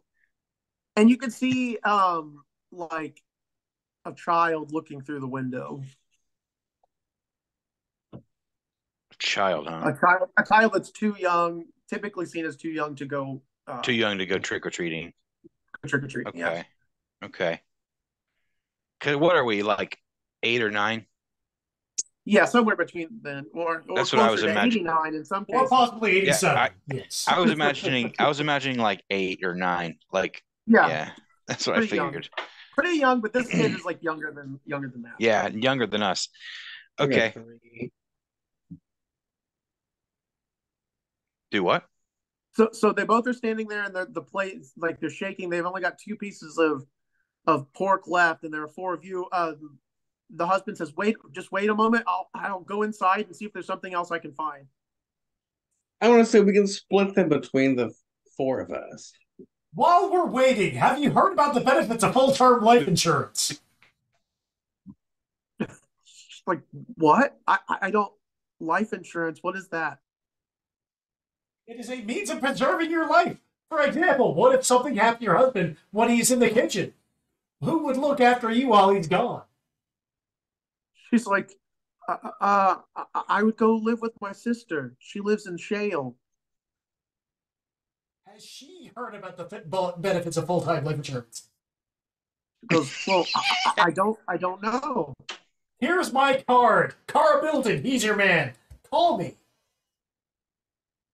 The husband comes back, and he has this jar of very aged apples and some sort of fluid.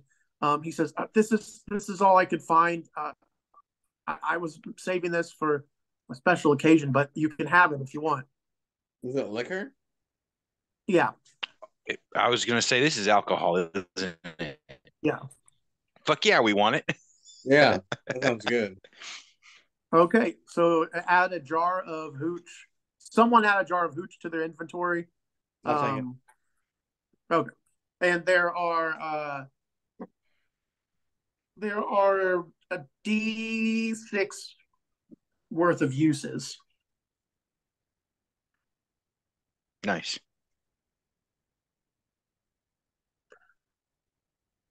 So they give you that, and they thank you for accepting it, and then they go inside. And other kids are running around. There's a kid holding a chicken under his arm, and he's just screaming, and he's covered in mud, and he's got a tree branch, and he's just swinging it. He's smacking the windows of the shop with it.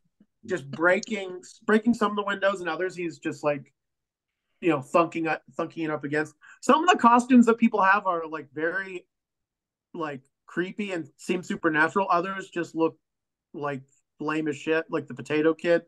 The kid with the stick, he looks like he's supposed to be some sort of, it's hard to tell, worm-shaped creature. You can't really tell. He's got like some sort of weird, like tubular body with like a tail, but it's made out of like patchwork. It's like part of it's cloth and part of it's like a weird leather. But anyway, the other kids are just wearing, some of them, you swear that running amongst the kids, you just see a straight up goblin that doesn't even have a costume on at all. But it's just running along with the kids, and the kids don't even, like, they don't care. The goblin's got like a burlap sack. Seems legit. Yeah.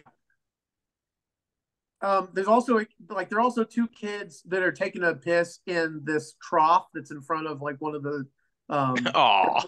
one of the buildings. Just pissing in it. It's a valuable commodity. In my day, we saved that to use for the tanning.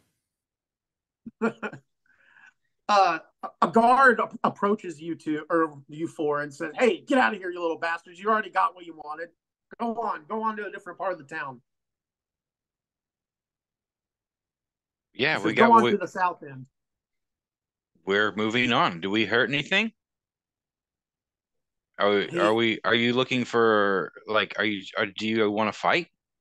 He considered the benefits of full-term life insurance. He looks really mad. But he's also nervous because he knows there are a lot more of you guys than there are of him. So he's like, he said, just keep it moving, please. I'm just gonna sort of like hold my new club made of a chair, and just sort of I'm gonna walk really slow and watch him as I do it, but continue on at doing what I was already doing before he so rudely interrupted me.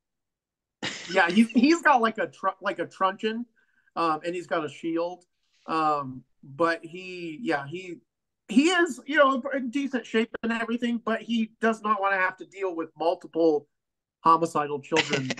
Yeah. Especially when we can just yell out, "This guard is full of candy." Tear him open, he's full of candy. Pinata man. Yeah, he looks really nervous, and he's just kind of standing waiting for you guys to go on down to the next section of houses. I'm fine with that. Yeah. Actually, no. I am going to try to convince the children that he is full of candy. He's offending me. Okay, make a presence test. With your devil mask. That's reduced by 2. So, children, I do believe he is indeed full of candy.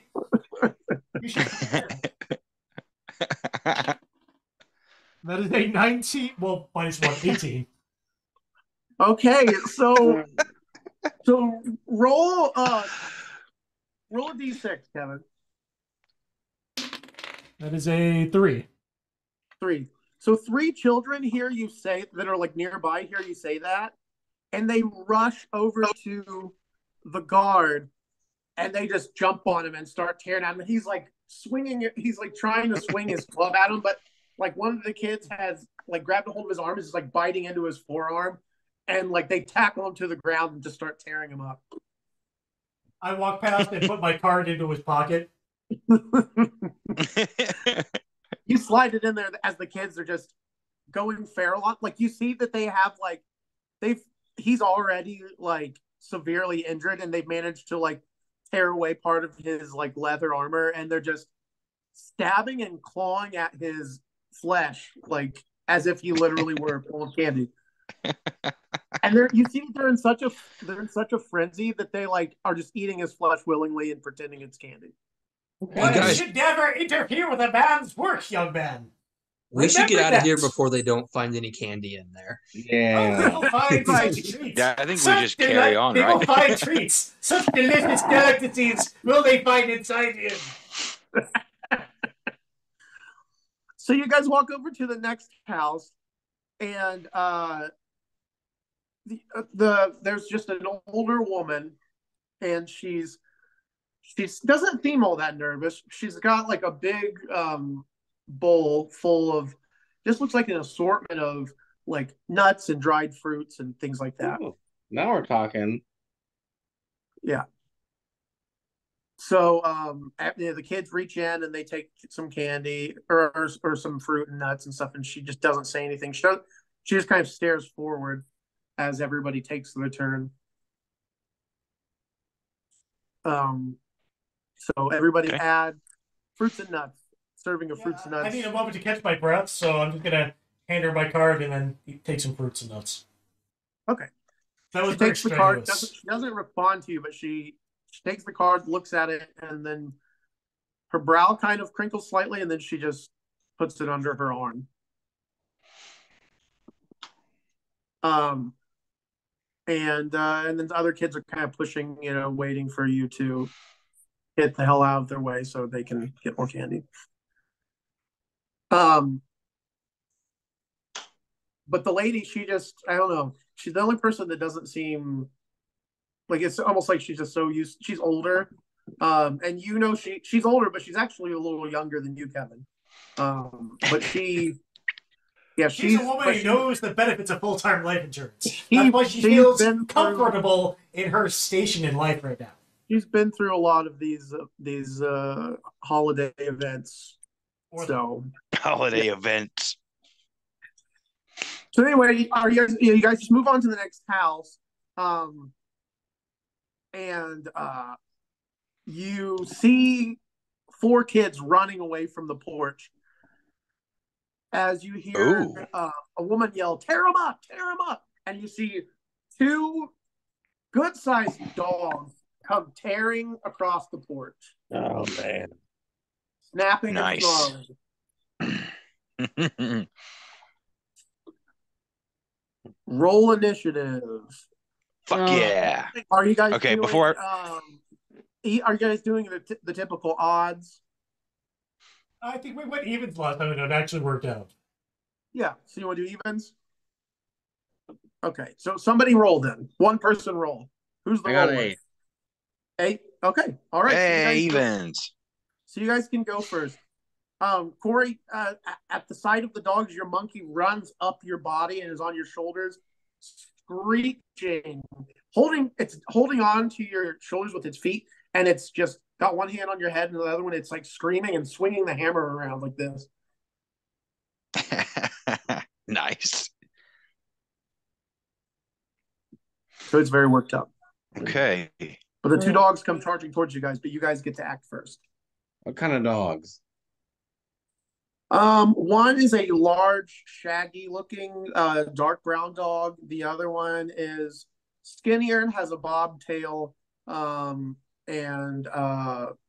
sort of long or like sagging jowls.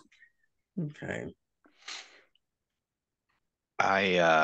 Dogs, man. I want to let them come at me, and then I want to try to step aside and let him run past. Okay, so that he thinks he's got me, and then I don't know. This might be a bad idea, but I don't know how to fight a dog, so I'm just gonna try to hit him as he's Oh, you are gonna try and hit him as he runs by? Yeah. Don't do that. Do the best thing for aggressive dog is to just look away from him and then just put your hands down and relax. You're gonna do that? Okay. Then never mind about the hitting. I am gonna let him go past me. See what happens. I want to take my pork chop thing and then try to do like he's coming at me, but when he tries to bite, shove the pork chop in the mouth and kind of spit. Okay. All right. So, there you go. Make an agility test. Okay.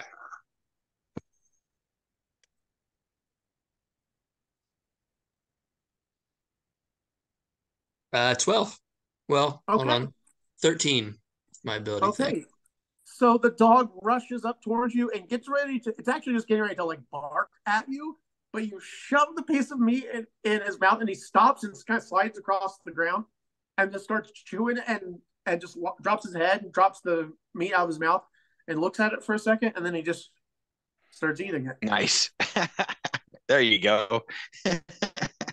That's how you deal with an aggressive dog. Though, that's running past Evan, what are you going to do?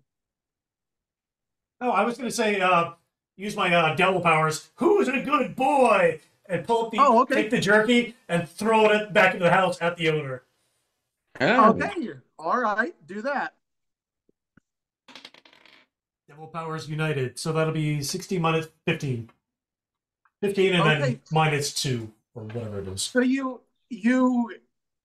show the dog the jerky, and it looked like it was getting ready to run towards Evan, but as soon as you did that and called out to it, it stops and it sees what you got, and it's like wagging its tail. You throw it, and it goes barreling into the house. The guy's like trying to shut the door, but the dog like slams through and knocks it open and rushes it. It doesn't attack the owner, but it like bowls her over. Yeah. And the other dog is just eating that piece of meat. It doesn't even. It like went from aggressive to like not. It's like completely chill, just shaking. Nice. It's shaking its ass and its tail's bobbed, and it's just eating that piece of meat.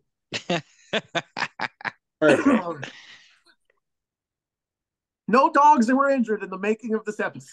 Thank God. Anyway, we will kill. We will kill so many innocent people. But dogs, no. Absolutely not. Maybe the people that live here, because they tried to sick dogs on us. They just tried to injure their dogs by attacking us with their dogs. And I'm pretty sure they don't have pet insurance, so I feel obligated to go discuss it. We should go up to the door. Yeah. Yep. Yeah, the door is ajar because the dog went barreling through there. We are going to just walk on in like we own the place. Okay, so you guys walk in, and there is a large woman, very stocky. She stands up after the dog had like knocked her down, and she sees you. She sees you guys walk in, and she grabs a log from the fireplace and like has it ready to fight back. She says, "Get out of my fucking house." I wouldn't do that if I were you, honey. She is going to swing at you. Make an agility check. Agility? Okay. Unless you want to try to convince her to. No, I'm cool with agility. I'm cool with this.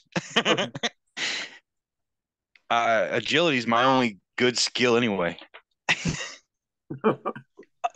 Oh, cool. Okay. That is. Oh, no. I thought it was a natural 1. Sorry. But it is a 17. Okay. I was looking. Go ahead. Anyway, yeah, I was looking at the fucking. It was like I was looking at the wrong end. And it was tilted. Oh yeah. And I was like, "Oh, natural 1." No, I was wrong. No, that would suck. Okay, so she swings at you, and you just completely sidestep it, and the log goes wide. And the dog is just. It's in the room, and it's just eating that piece of jerky. It's just having a hard time chewing it because it's so fucking tough. I'm going to respond by swinging my club at her. Go for it. That's a 9. 9. To hit? Okay. Yeah, that's a miss probably. Yeah. Yeah, so you swing at her, and the dog like is moving. It's like kind of running around, and it like bumps into her as it's like just playing with the piece of meat and chewing it up. And so she like stumbles out of the way just as you swing the club at her, and you miss. She tries. I'm gonna say that was a warning. She tries to. Are you the only one that's in the house? Are you the only one? I came in as well. Okay. Yeah. Okay, so you two are in the house. Anybody else? Or you guys? The rest of you, I think, are outside, right? Yeah. Okay. Yeah, because you're dealing with the dog. Guys were doing all that. So the woman tries to shut the door. She tries to make she tries to rush forward and shut the door and shut you guys in there with her. So are you guys going to? You can act before if you want. Okay. Which I would advise. Yeah. I'm probably just. Unless you're comfortable with the situation, though. I don't know. No, I was going to look at her and say, fires in the home cause property damage more often than you think. For example, what would happen if you dropped that log on yourself right now? Use my devil powers. That is. Oh, okay. Are you gonna do? Are you doing like a thing? Yeah, there you go. He's trying to convince her to drop the log. Right. So that's just a 9, but it's -2. If that helps. No, it doesn't. 9 -2. Okay. No. It's the DR is -2. Oh. I rolled a 9, but the DR is -2. So you rolled an 11, basically. Yeah. Is basically what that means, right? Yeah. Yeah. He says, "What the fuck are you talking about?" And so I am going to go over to the fireplace where she got that log. Hang on, I'm going to omen that nonsense. I want her to get on. Oh yeah, I want her to catch on fire. I'm disappointed. Well, the log's not on fire. It was just by the fireplace. It's not actually on fire. Okay. Yeah. It's just a. Is there? Okay. Let's put it this way. Is there a log on the fire that is close enough or whatever that if I were to grab it, I could pull it out and it would be on fire? Yes. Based on what I can see, can I see something? Can I make that? Yeah, absolutely. Okay. Yes. Okay, that is what I'm going to do, and I'm just going to drop it on the floor. Okay. All right. So near a chair or something. Make an agility test to pull it out without burning yourself, though. Unless you don't care about being burned. You know what? I rolled a an 11 anyway, but I'm less worried about being burned I'm a lot more worried about get this house on fire. That's more important. Right. Okay. So you take 1 point of damage from burning. I accept this. But you do successfully. You drag the flaming log into the floor. But since neither one of you attacked her or really did much to try to stop her, she does slam the door shut. She locks it, and she actually doesn't. She has obviously a key. Or no, wait, that doesn't make any sense. You're inside. It would be like a wood lock, probably like a bar, right? Yeah. So it's like that. So she puts the bar on the door and locks it, so no one can come in from outside. And she turns and faces you both with the log in her hand. Then she whistles. The dog. Oh gosh, there's some more dogs. The dog looks. Oh, the dog that was eating the jerky. It's finally swallowed it, and it looks up and it growls at you both. Okay. And the dog and the woman are both just eyeing you guys. Okay. And she's by the door, so she's between you guys and that door if you tried to get out that way. I guess Kevin, I think if there should be plenty, you should probably have a. I'm trying not to. Oh yeah, somebody said, "Have you considered what would happen if your dog turned on you?" Devil power. Oh, there you go. Devil power. And that's a. I'm going to. That's a 15. With the DR 15. Okay. Yes. So okay. Now, this is kind of a difficult thing because it's also supposed to be sort of I don't know. I feel like that would be so hard to get the dog to do that. But then again, you did roll really high. And I did just feed it. But he did feed the dog, and the dog can sort of understand human talk. Not really, but a little bit. They can, Well, here's to a degree. We'll split the difference. So it doesn't have to maul her. It just has to turn on her.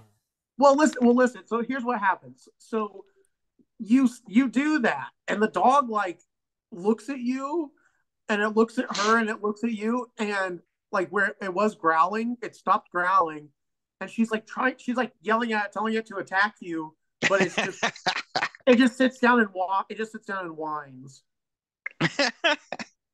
Yeah, there you go. So I'm just gonna laugh at this and get another log if she doesn't respond to that. She's very angry, so she swings at Kevin with her club, with her log. Oh, okay. So Kevin makes it Right. 18, 19, 20, 21. Okay. Yes. So she swings at this supernaturally quick old man. Briefcase. She swings at him and he just he dodges, deflects it with his briefcase. Even though the house is on fire, she is just like, she's not, I mean, it's not catching like super quick, but it's gradually, but she is just trying to fuck you guys up. And Evan, you're just dragging logs into the fire. And what do you do when your home security system fails you? I'm trying to light this house on fire, and then we should dive out the window or something. By the way, take another point of damage if you're pulling the log out. Oh, right. Yeah, I should. I'll do an agility test this time too. Okay. Hold on. What is that? That is a nat 1 this time. Oh no! You want to roll an omen? Okay, I'm gonna use an omen. Use an omen. instead of dying. Yeah, good idea. Okay. Well, it's a 5. So I think I took another point of damage.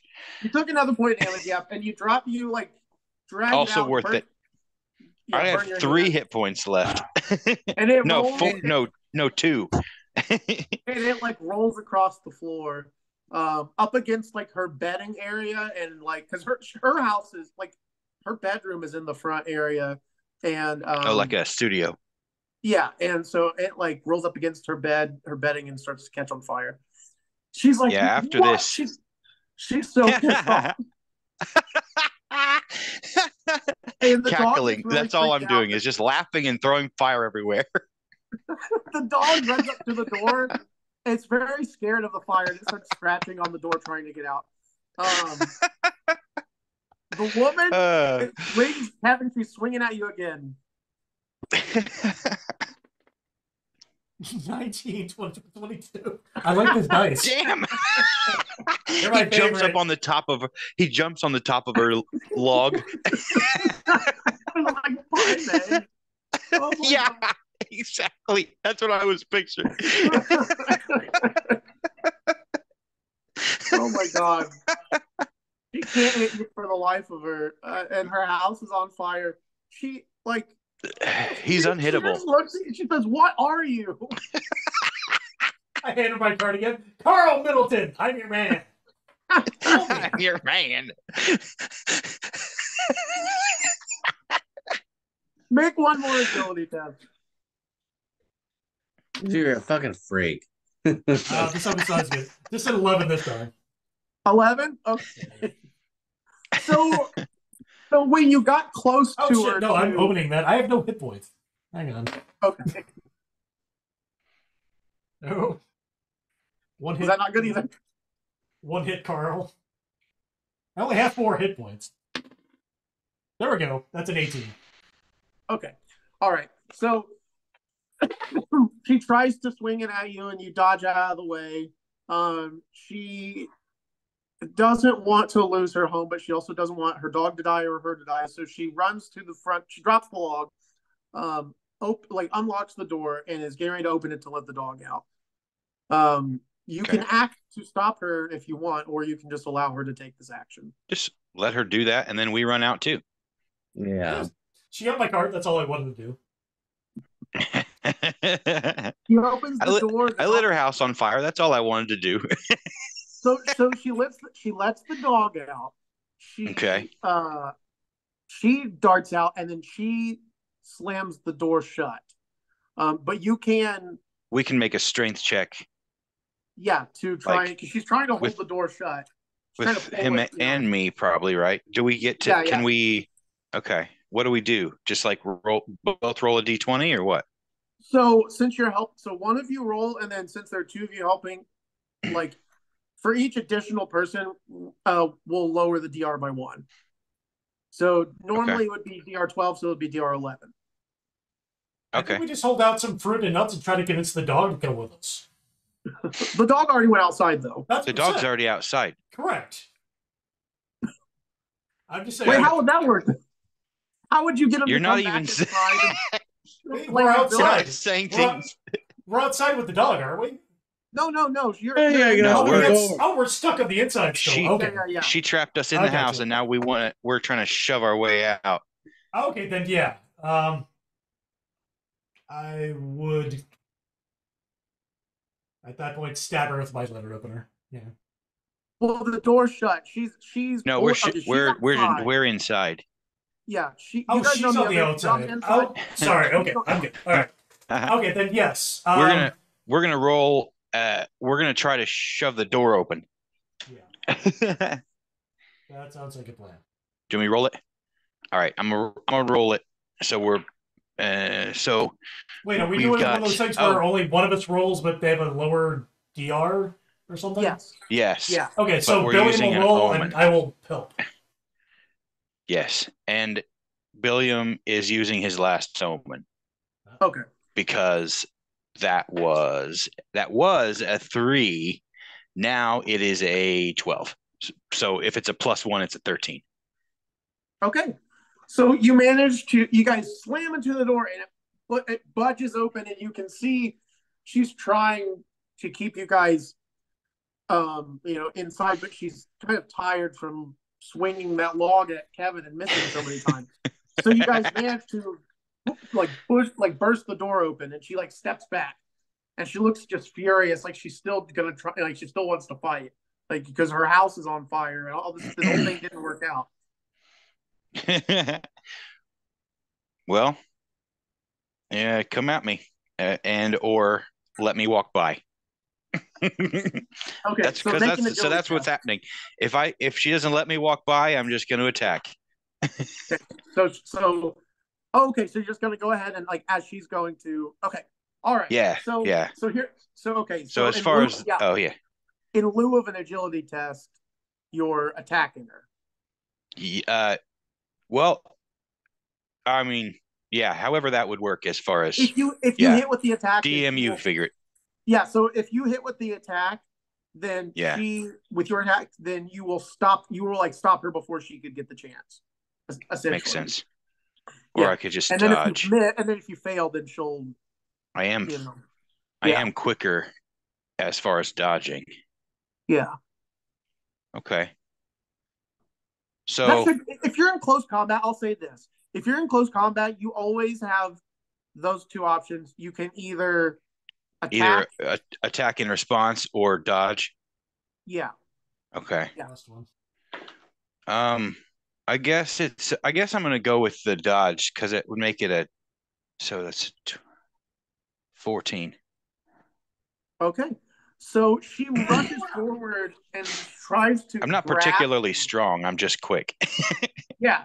So she reaches forward and tries to grab a hold of the antlers that are on your head, and you manage to turn at the last second, and she just goes past you. Okay, as she goes past, I'd like to use my skills learned in Tai Chi for arthritis to redirect her momentum and toss her back into the fire. Oh, you mean like the fire? What? As in, he's going to try to toss her. Yeah, I'm going to toss her into the room and close the door on her. Back into the house. So, but I feel like that would still be a strength test. It's still strength, yes. Yes. That's fine. That's fine. It's worth a shot. You could. Who knows? It is. Who knows? Definitely. But not today. No, that's an 8. But not today. I try to grab her in minutes. Oh!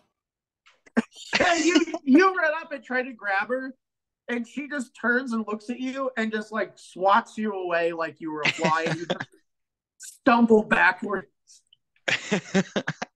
I'm going to call this a win and get the fuck out of here. Okay. She's going to try and grab you one more time, though, before you can run off. So. Okay. So agility? Yeah. Okay. 19. Okay. So she tries to grab you, and you're just way too quick. She turns and then sees that her dogs are just running around in the street, playing, and she's like, "Get back here!" She's like yelling at them, and they're I'm gonna just throw a running piece of around. jerky. Throw a piece of jerky to one of them. And you And throw the jerky, tell him and he's they a good run boy. over, and they start like fighting over it. They're like one of them bites it, another one is trying to get it from her, and they're just fighting. Nice. It's a real Halloween And havoc right so, now.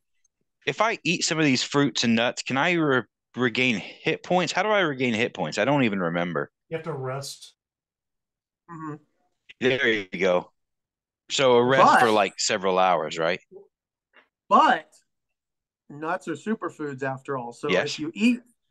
if you eat that, you will regain D2 health. There you go. Oh, cool. Okay. So I'm going to do that. And then hold on, I'll be right back. Okay.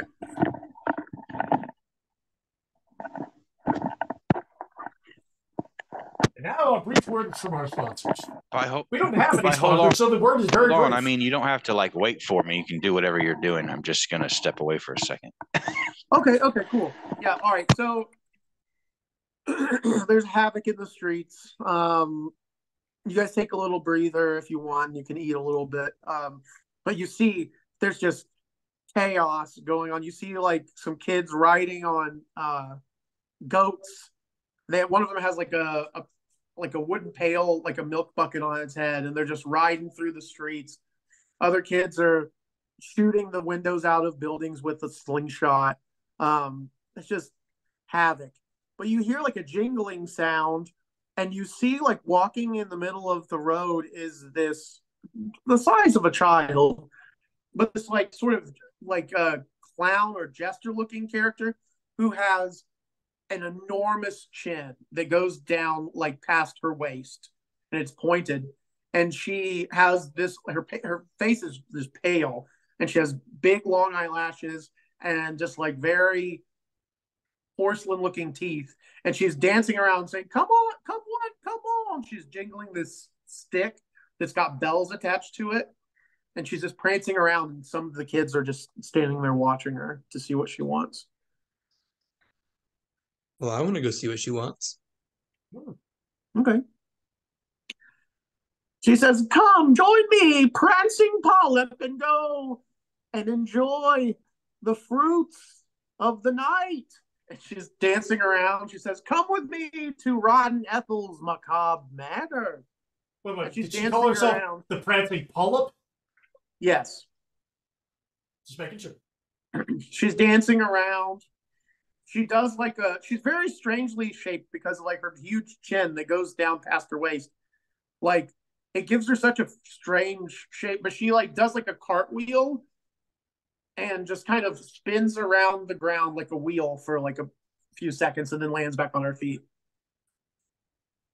And she's like walking through the center of the town, heading out of town towards the woods. All right. Well, she said fruits of the night. I think we should follow her. That looks exceedingly dangerous. She probably does not have proper insurance. You see like a kid that's just basically wearing a pillowcase that has like holes cut in it for his limbs, and he's just walking. He's like dragging around a rusty chain that's got like a chicken skeleton like attached by the leash, and he's just dragging it as he's walking towards this house, and he's like gesturing. He's like, "Come on, come on." All right. Yeah, let's go. Yeah, why not? Okay. So you guys start walking out towards the woods, and you notice that the perimeter of the town is protected with these lanterns that are hanging on posts, but you're walking right through out into the woods, and with the customs, generally people don't go out into the woods at night just because it's supposedly quite dangerous. It's always dangerous in the woods, but during this night, if you're not within the safety of the lanterns, you may be attacked by angry spirits, hungry spirits. I reach into my briefcase and pull out a lantern, and I light it. Okay. You light the lantern, And you see, as Polyp is dancing, she's doing this with her fingers in the air, and you can see these little, like, wisps of fire swirling around, creating, like, a little bit of light as well as she's just dancing and jumping and laughing. So occasionally she'll, like, poke a child in the belly with her stick and, like, say something to make fun of them, and then, like, all the other kids will laugh, and the other kid will look really angry for a second before he starts laughing. So she's leading like a trail of like 4 other kids besides you guys. And you guys are walking up through this path that you have all lived in Toad Wallow for your whole lives. And you don't remember ever seeing this path that leads out into the woods. But eventually you come to a clearing where you see this ancient looking 2-story house that just looks so out of place. Just in the middle of the woods here. It has like a small gate that leads up to the house. And it looks like the posts, instead of them being wood, they're large femurs, look like cow femurs. I can't even count the amount of violations I see. There's so many housing violations. Giant femurs? There's no way they got zoning for that. And Prancing Polyp is just saying, come, taste the fruits of the night. Your wildest dreams will come true.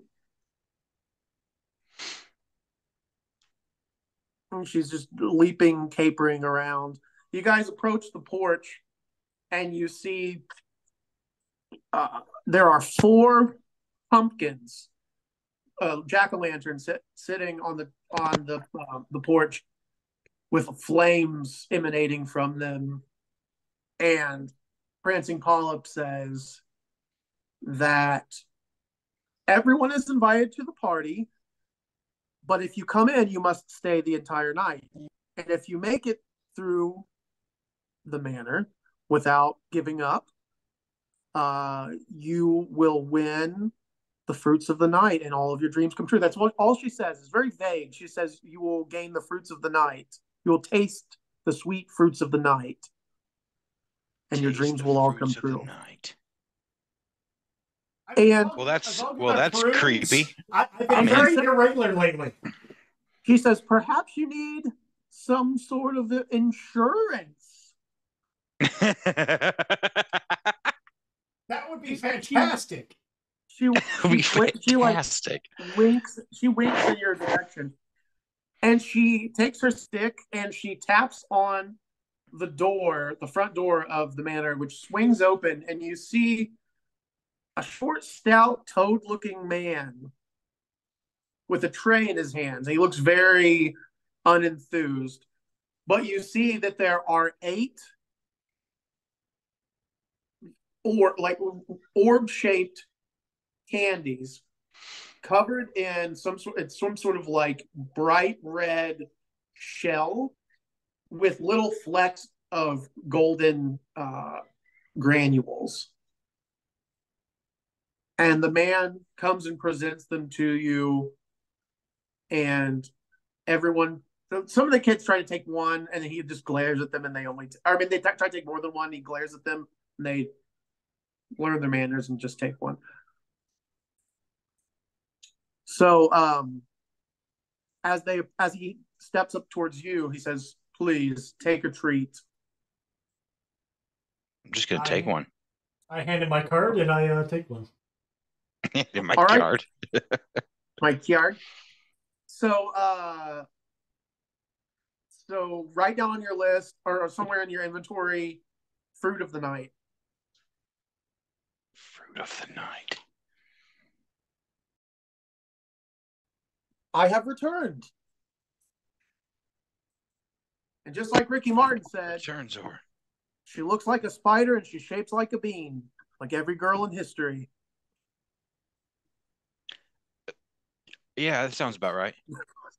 Sure. Anyway, so everyone takes a fruit of the night, and Cyril is the name of the man offering these to you, and he says, please enjoy them. And then he opens the door, walks in, and slams it. And Polyp says, try. take a bite. I want to watch someone else eat one first. Okay. So the other kids just gobble them up, and it's they bite into it, and this sort of syrupy substance oozes out and gets all over their faces, but they eat it just, I mean, ravenously. And they're all like licking their hands and everything. It's just stuck it's so sticky, it's all over their faces. And they turn and they run towards Polyp and they say, please, more. And she laughs and bonks them on the head with their stick that's got the bells, and they like clutch their head. And they're like, fuck. But the kids, like, they all want more. And she's like, yes, if you can stay the night at Rotten Ethel's, then you may have much more than this. So what are you guys going to do? Creepy. That all seems very unseemly, and my belly is currently full of fruits and nuts. Until I pass that, I couldn't possibly anymore. She says, well, you could save yours for later if you would like to come in still and see what Rotten Ethel has in store. I would. She says, all right. I would also like to come inside. She opens up the door. She says, what about you other two? You with the monkey. Rotten Ethel loves pets. The one with the monkey has actually been missing for the last half an hour. I'm assuming, much like the monkey, things are being passed.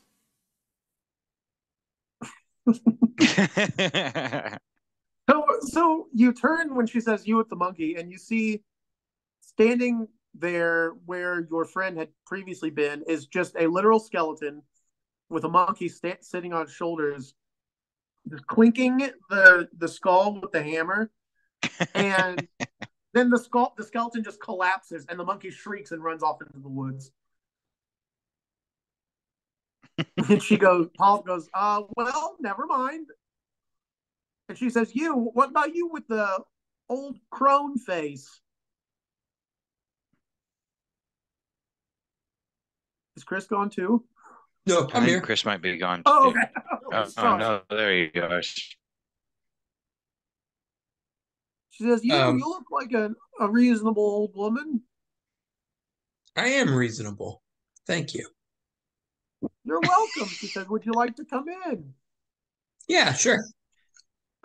She says, all right, and gestures everyone in.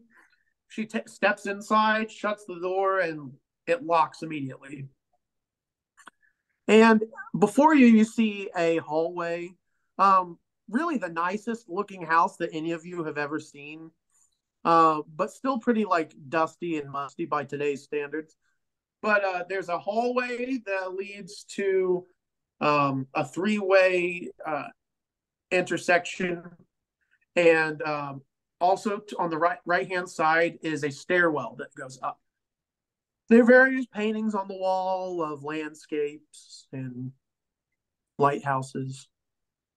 There's a like a large vase next to the door that has various walking sticks and an umbrella. You notice that there are windows with bars on them. Okay. Also not surprised. Of course you do. And also standing in the hallway down towards okay, so there's, to the left there's a doorway, to the right there's a doorway, up a little more, like a few feet further there's a stairway that leads upwards. Then there's a door to the back of the room. There is a very weathered looking set of armor there with an axe by the side. The doors, all three of the doors seem to be open, slightly ajar. Polyp, she explains to you that you have free reign of the house, except for any doors that are locked. She says, please do not try to break in. That would be against the rules. But she says, all you have to do is stay here all night and enjoy the party with Rod and Ethel. But she says, but be aware that there are other guests here, and they're very determined to win the fruits of the night as well.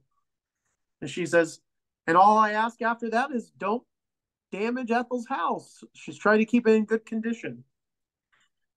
But she says, enjoy the party. And then she capers around, does a backflip, and then she goes through the door to the left. All right, then. There are there's like a small table in this room also. Sorry, not to interrupt, but it's got a little no. It's got a little oil lamp that's illuminating the room. Okay. Yeah, the only thing I was going to say is we should. I want to go look around. I'm going to go check out one of those. Actually, no. The first thing I want to know is, you said there was an axe. Is it like a working axe or one of those like display axes that they put with those fake armor suits? It is. Well, you can approach it and make a presence test to see if you think it looks like it. Yeah, I'm gonna do that. If you think it looks like it's I'll be right. Yeah.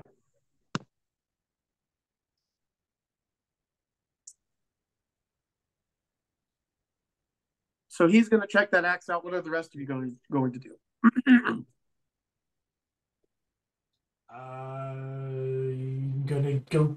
I don't know. You said there was a door all the way to the back. I'm back. Yes, there's a door. Yes, there's a door to the back of the room. That's next to the like the stairwell, the bottom part of the stairwell. I'm gonna go check that door out. Okay. So you open it up and you see there is a sconce with a torch, and it's illuminating this small upper stairway, or the small stairway that leads to the not upper level, lower level. Behind the door, there's a stairway that goes down. You can smell. It's very musty, and you can kind of smell like fresh earth, and sort of smells like mushrooms. I'm going to test the structural integrity of the sconce by twisting it. Okay. So you grab it and start pulling on it, and all you do is manage to dislodge the torch, which is now in your hand. I keep the torch, because clearly that was unsafe. Okay, so now you have a torch in your inventory. If you hit someone with it, it's a D4. I thought originally that improvised weapons were a D2, but they're actually not. They're a D4. D2 is unarmed. So if you hit with the torch, it deals a D4, but then it also deals 1 point of damage each round until they put the fire out.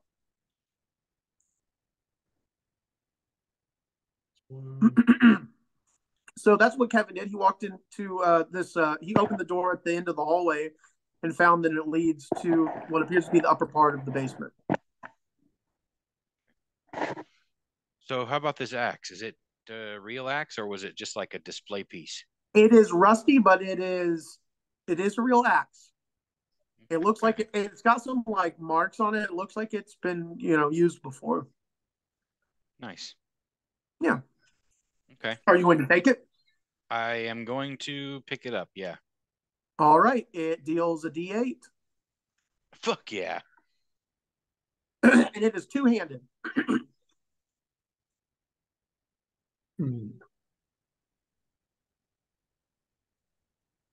What are you doing, Fartilda? I think I want to go take that helmet from that armor and get it for my head. All right. Brilliant idea. So you walk over to the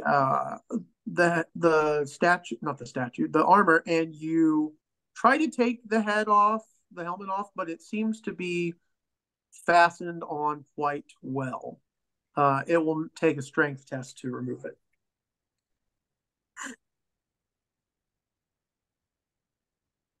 That was a natural 20. All right.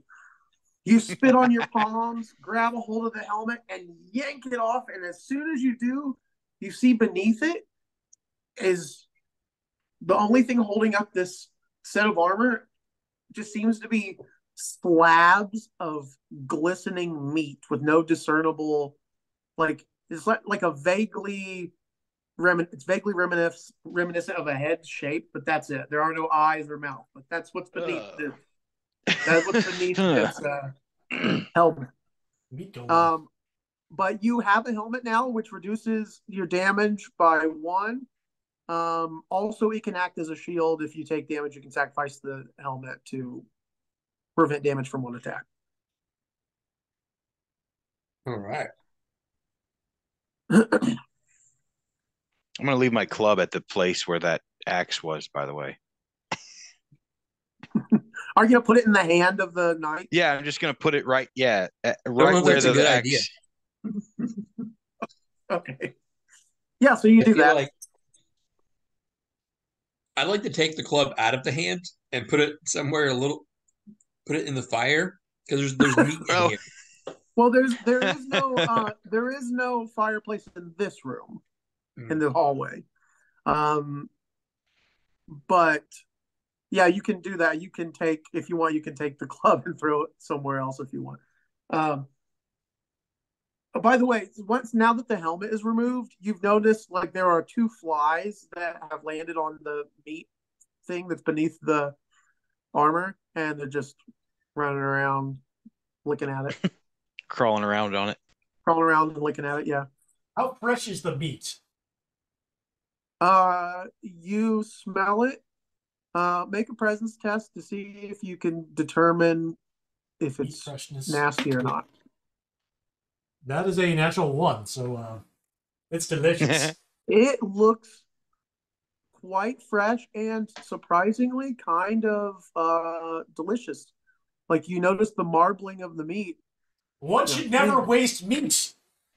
I start carving out some selections of meat with my letter opener.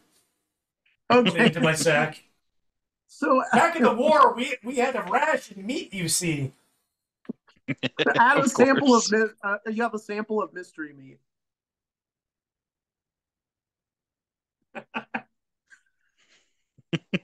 One should never waste the opportunity to cut off a slab of meat if it falls from like anywhere.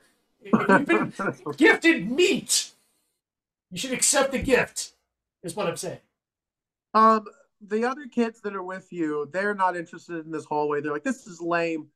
So they go and they actually all 4 go in the room to the left and then shut the door. Shut the door. Jeez, what are they doing in there? Who knows? You'll have to find out.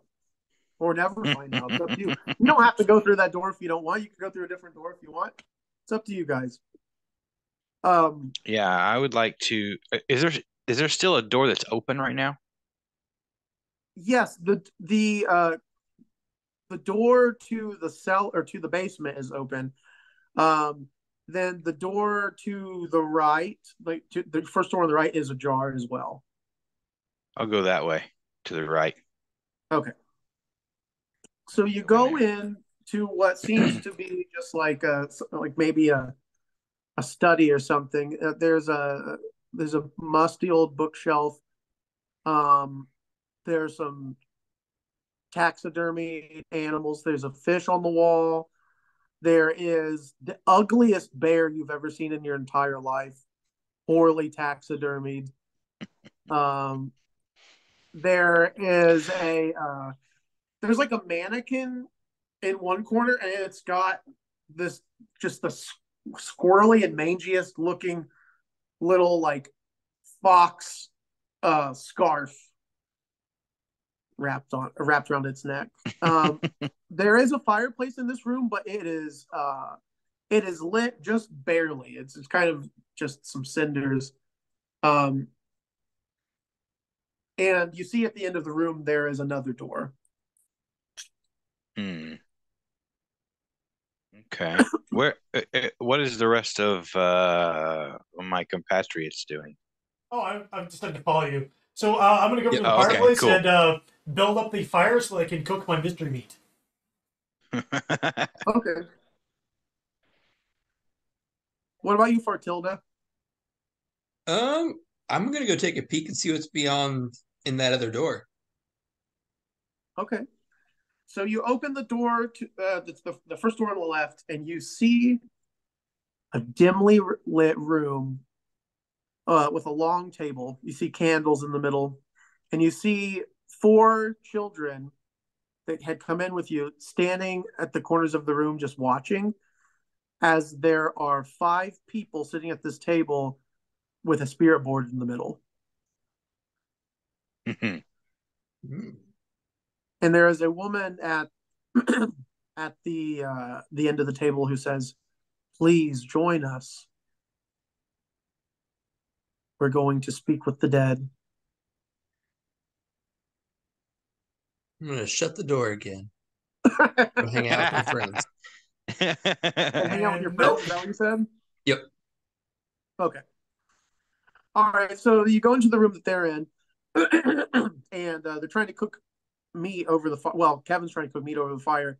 And as you walk in, you hear a voice say, "What are you doing in here?"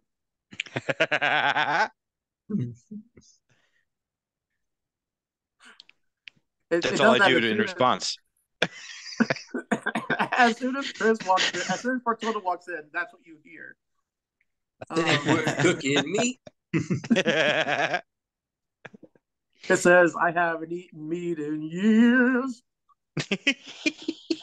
Due to the war, I know. That's what I was just telling them. One should never waste the opportunity to eat meat. You're cooking the meat over the fire, and you hear the same voice say, "Ooh, that's smelling real nice." The shavings from this torch is what adds the flavor.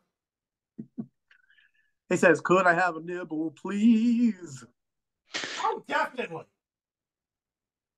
Everyone make a presence test.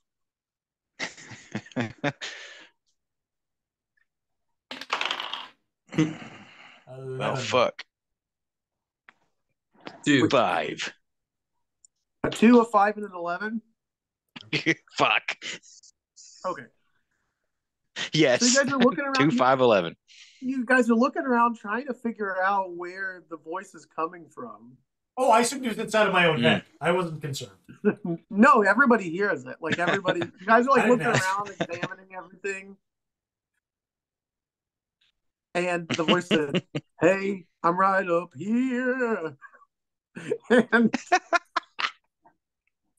I don't know why I even made you guys make a presence test. It's so stupid. I just wanted to fuck with you anyway. There's the fish that's mounted on the wall is bending its body and talking to you and singing at you guys. Oh, it's one of those fucking, but it's like a taxidermied fish. Yeah. Billy Bass. Billy Bass, yeah. My name's also Billy. Yeah, he says, "Pleasure to make your acquaintance. Could I have a little piece of that meat?" I take the torch that I was roasting the meat on over to the fish and stick some in its mouth. You hold it up to his mouth and he opens it and just swallows the meat. And even though he swallowed it, it's like, you know how in a puppet show the puppets still chews, even though obviously it's not. The fish is doing that. Gone already? Yeah. And so it's like, that's mighty nice. You boys are awful nice. You're not like the others. Trashing the place. Shitting where they shouldn't. I don't like it at all. Well, there's no one like Carl Middleton. That's the Carl Middleton guarantee.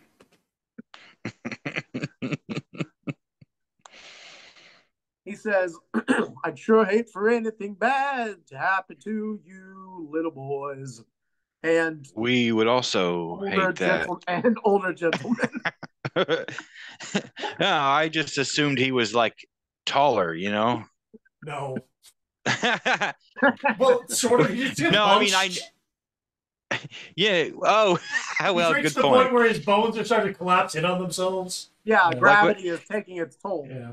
I want to take what I was imagining was like, go ahead. I want to take the fish off the wall and I want to put it in my treat bag.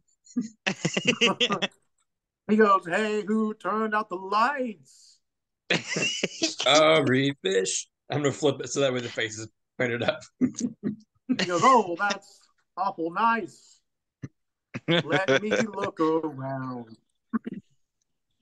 He says, "But I gotta tell you right now, you gotta get out of here. You gotta get out of Dodge. The treats aren't worth it. Or maybe they are. I've never had one, so who am I to say?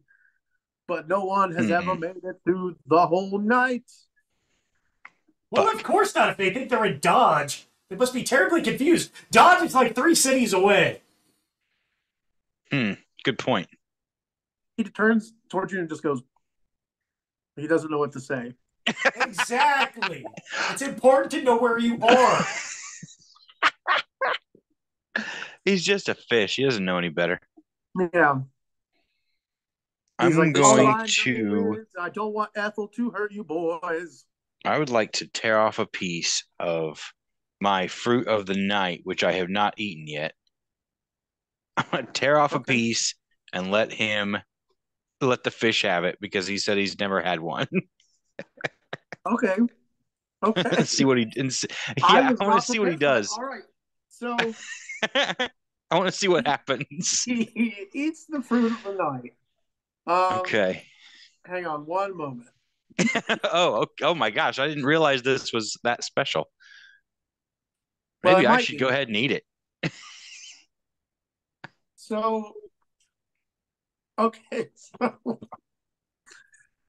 he eats it and he says, "I've always wanted to explore the world. I've never been out of here, or at least I don't remember before."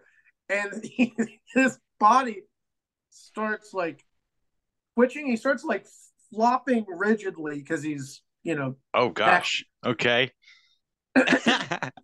And these like spindly appendages burst through his body and end in these big like pads with like big knobby toes, and he has 4 of them. Like a spider. He starts walking around, and he says, "I can finally move. I can finally go." And fuck yeah, little brother. He scuttles over to the door and just keeps smashing the mount that he's on into the wall, and then reaches up with the hand with his toes and opens the door and scuttles out to the side. And you hear him scuttling up the wall, and then you hear like glass breaking. And awesome. And like jarring around as you see like part of the mount that he was on, like you can see from the open door, the wood that he was mounted on, part of it like breaks off and falls. And he apparently like somehow makes his way through the bars that are in the window above in that room and makes it out. I'm gonna yell, "Bye, fish!" These treats can't be FDA approved. I don't see how that could possibly have happened. Well, I can't tell if it's a good or a bad thing that I didn't eat that. Do you want to throw out legs? As you guys are just sort of trying to make heads or tails of what just happened, you hear heavy footsteps in the hallway now. Okay. Did we close the door behind us, or do we just leave? I don't remember saying that we did. But I think you guys did. I think the door was shut, but then the fish just opened the door when it exited, and when it went into the hallway. So, so the door is open currently. Okay. If someone wants to shut it, they can. I wasn't even thinking. I was just like, let's just see what happens. But it does sound like something is walking forward into the hallway, and then you hear like boots stepping on glass, like crunching, and you can see from the open door, you can see part of that suit of armor has moved, and it's like standing there. Oh, like standing in front of the door that leads outward, and it's just the piece of like meat that's there where a head would be. Even though there are no eyes, it like tilts upwards towards where the broken window is, as if to observe. Like pretending it has eyes. Yeah. Okay. Yeah. And it just stands there for a few seconds. I'm gonna shut that door. And then, okay. as you move to shut the door, it turns towards you, but you manage to shut it. Did he see that I'm wearing his helmet? You don't know because it doesn't have eyes, so you're not really sure. But you're on the other side of the door, and you see the doorknob turning. Is there a lock? Yes. I'm gonna lock it. All right. You lock it, and he's trying to turn it. He stops for a second, and then he just knocks. Knock, knock, knock. Say, who's there? No answer. Was that one in that bad? He knocks again. Knock, knock, knock. Well, if it's going to be rude, it doesn't get any meat. Who's there? It stands there and waits another few seconds. Doesn't say anything. Then knocks again. Knock, knock, knock. Who's there? Doesn't say anything, and then you hear it walk away.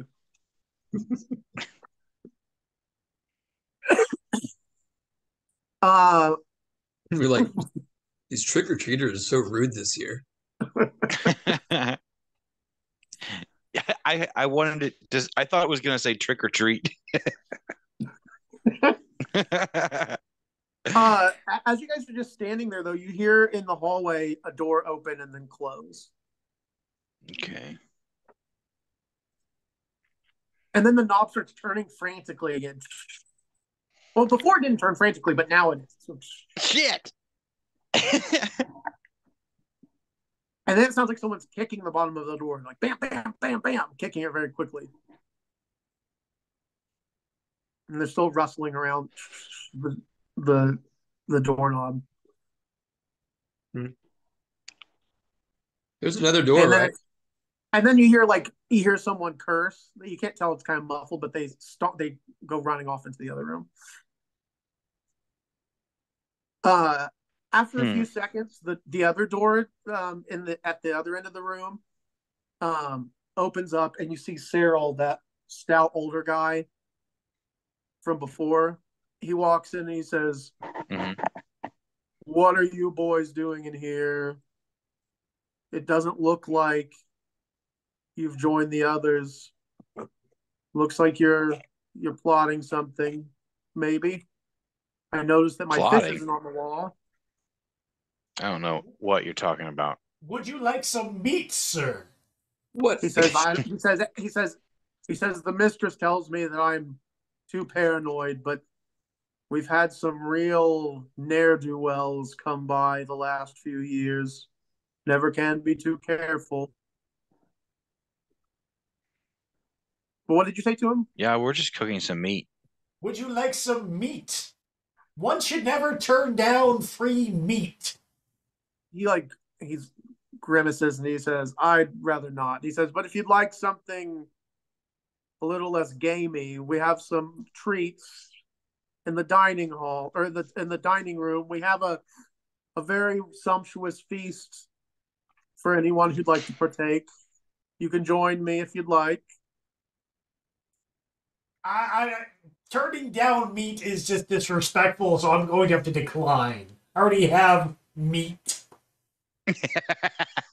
He says, "Very well, but please don't damage any of Madam's furniture or her prized animals.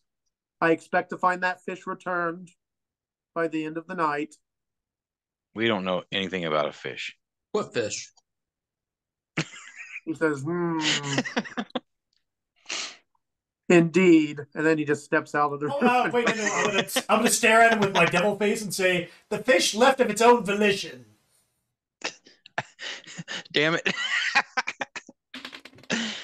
And that is a 19 minus 1, so 18. Well, you don't even really have to do that because that is literally what happened.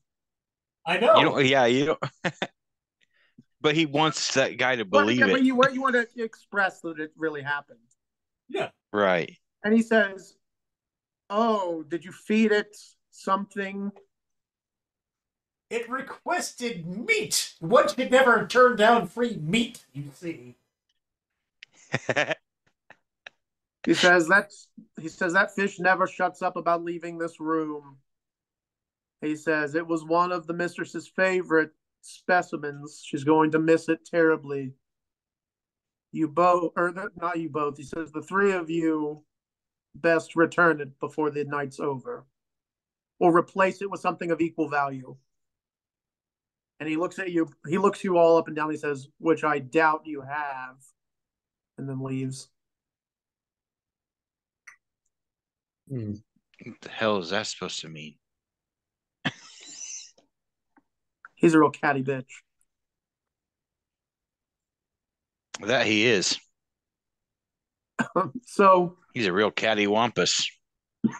He is. So he leaves the room. You guys, I think I'd like to go downstairs too. Oh yeah, you what? Sorry. You successfully cook the meat.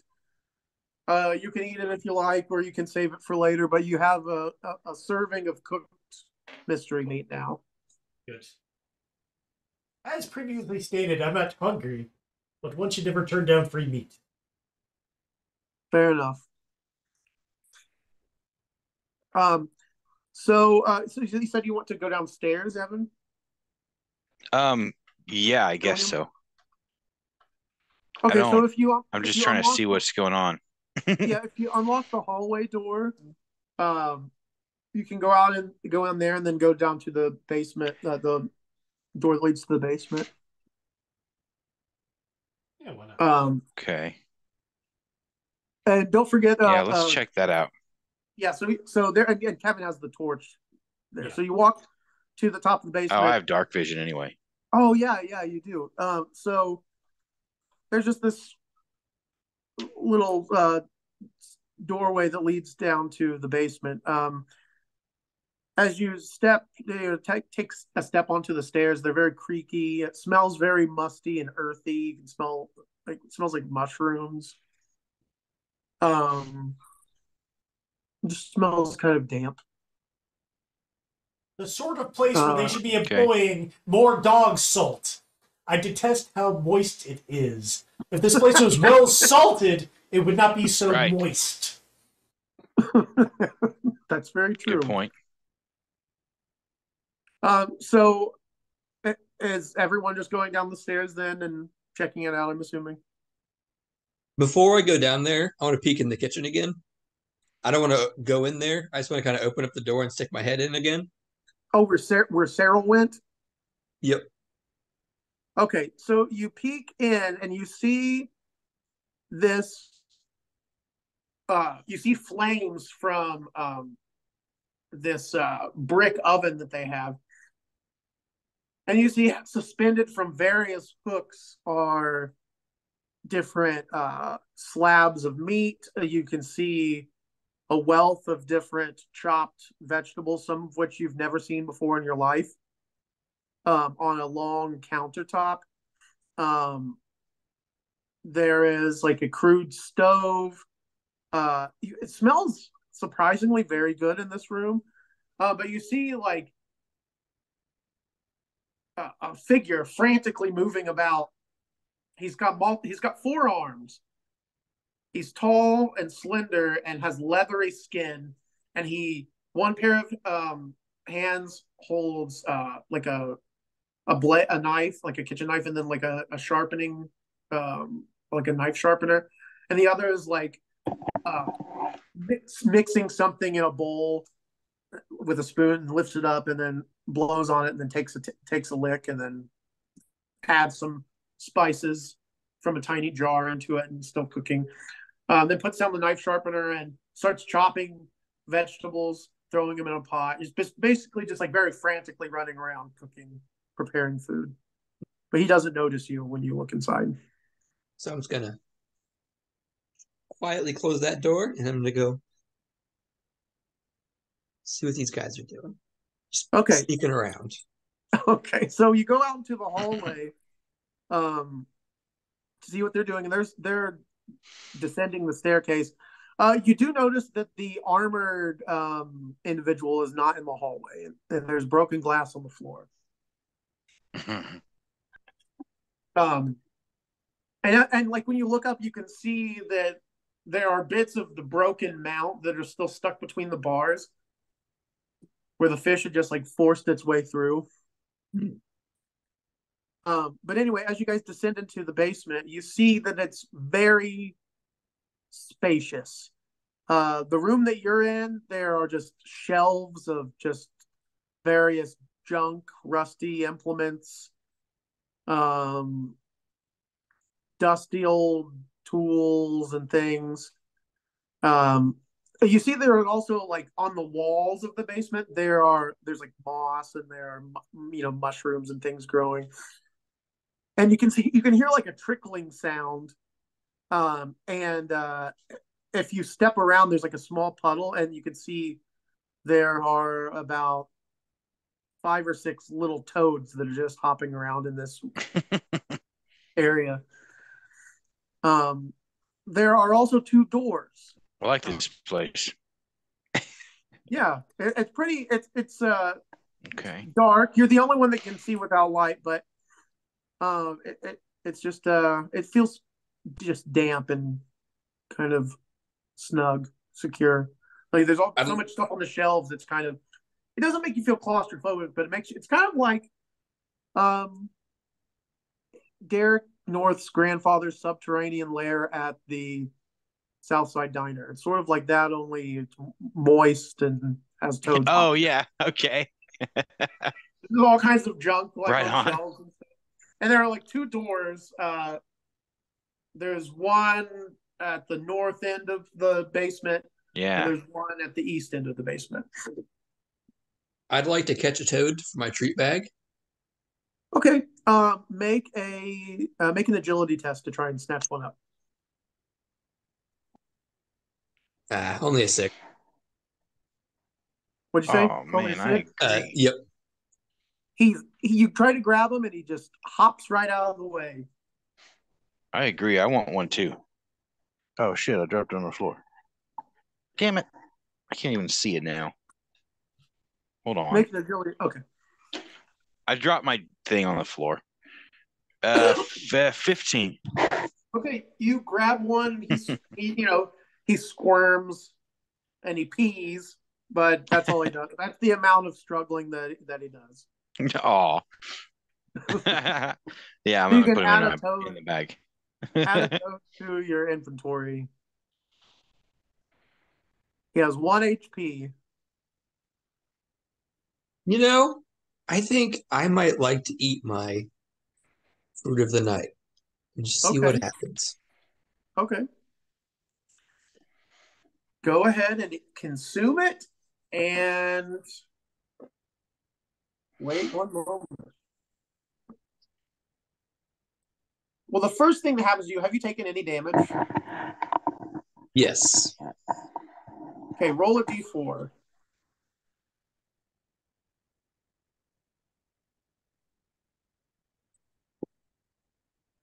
Four. Okay, so you regain that much lost HP. Oh, sweet. And there'll be something else. Just 1 moment.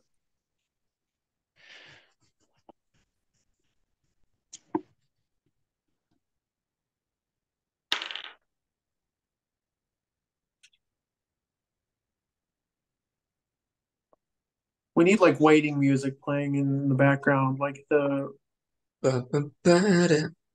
like music of some of some kind. Let's go out to the kitchen. Let's go out to the kitchen.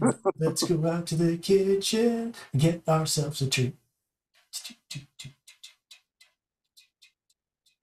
Okay.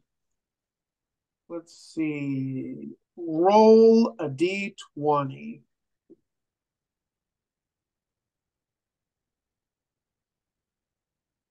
5.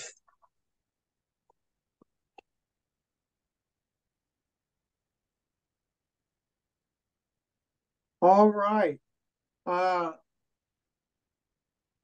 So your mind just kind of starts to reel, and you feel sort of dizzy. And you feel cold all of a sudden. As you see, like at the top of the room, this like pale nimbus sort of appears, and it starts to snow inside the room.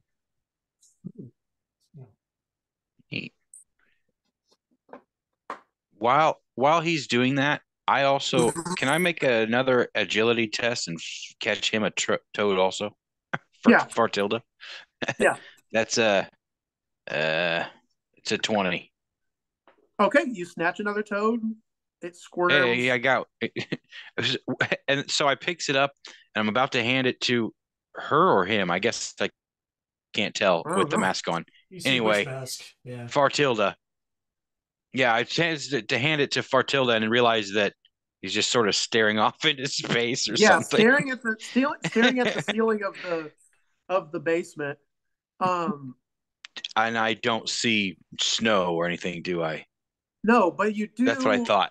You do not, but you do see the warmth of Fartilda's breath coming from the mask. Oh, but neat. Okay. Yeah, it looks like steam. Yeah, but it doesn't feel cold to me.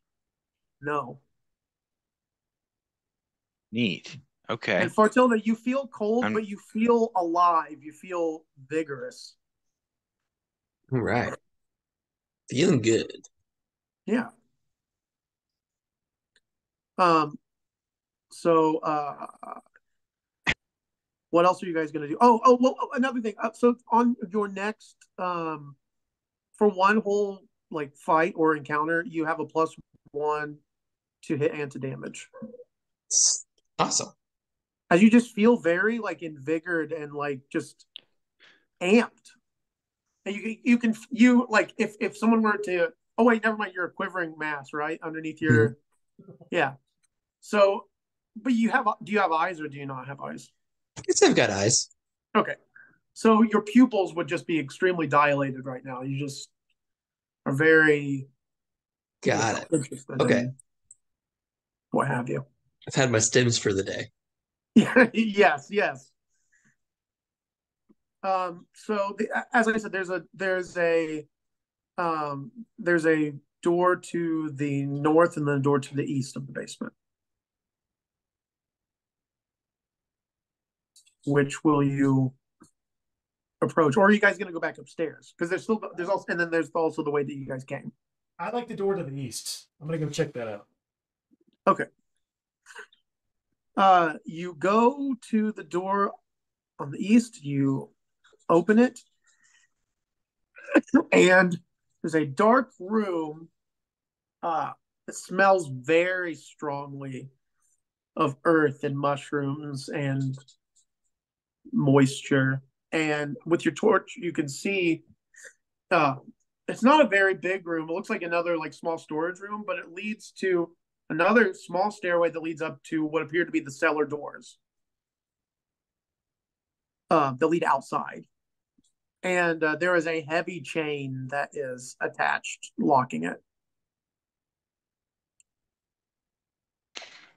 A chain. So and that's the way to get out of this place? Well, it's one of the ways out. Like, I mean, he went through the door and it looks like that would lead out, but it's locked. Right. Yeah. So obviously we can go back the way we came and we can go to the other door. Yeah, there's also a door that's to the north of Okay. All right, so take note of that, and let's go check out the room to the north, or the door to the north. Agreed. Okay, so you open the door, and you're hit with a revolting stench. It smells very strongly of ammonia.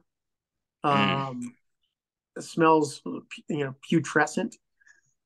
And as you shine light in here, or if Billiam, if you just look through here, you see there is it appears to be a larder where a lot of food is being stored, but it looks disgusting. Most of it looks like it's rotten.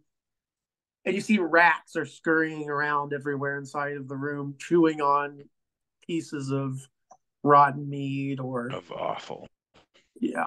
Okay. There are hooks. Yeah, I'm just gonna back out of here and get away from that.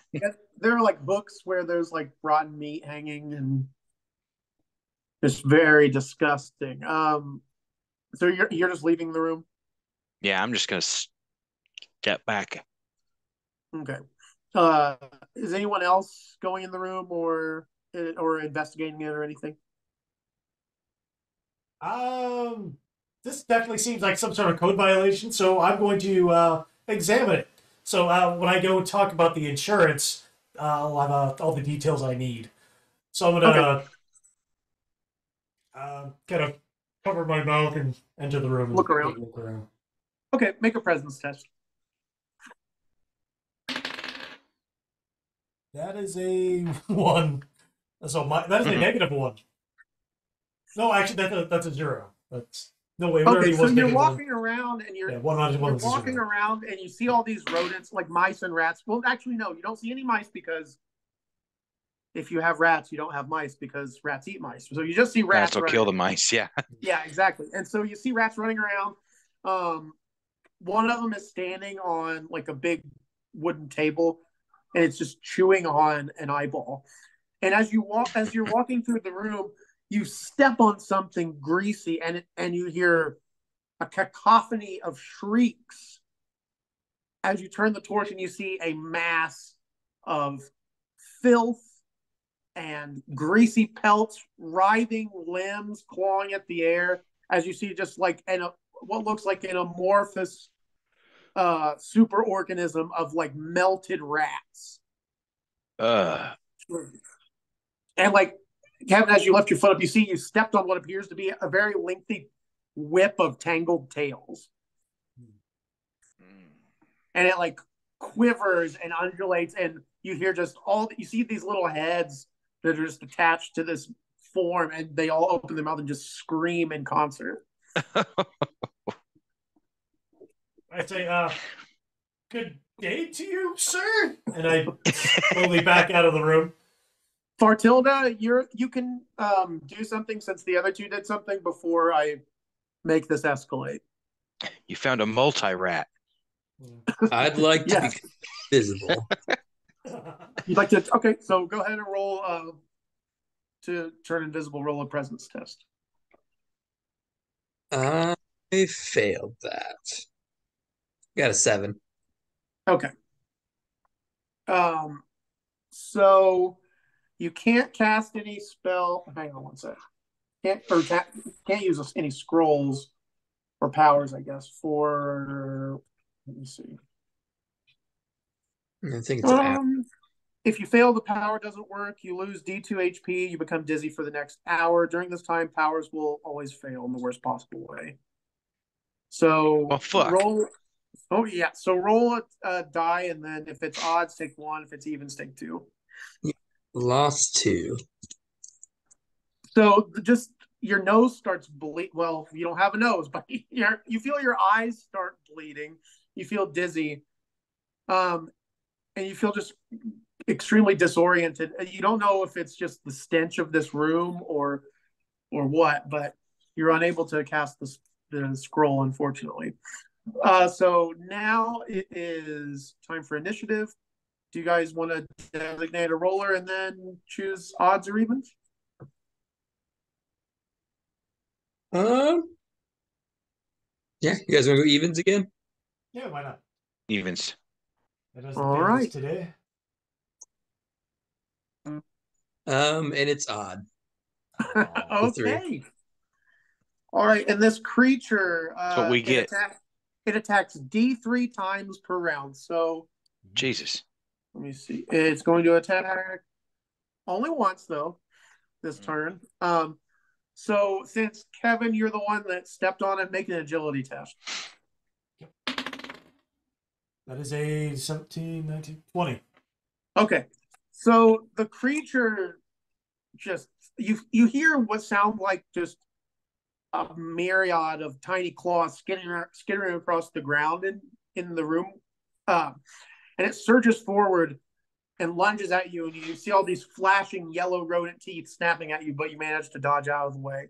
But you do bump slightly into the table, but you're still so quick that it's almost supernatural.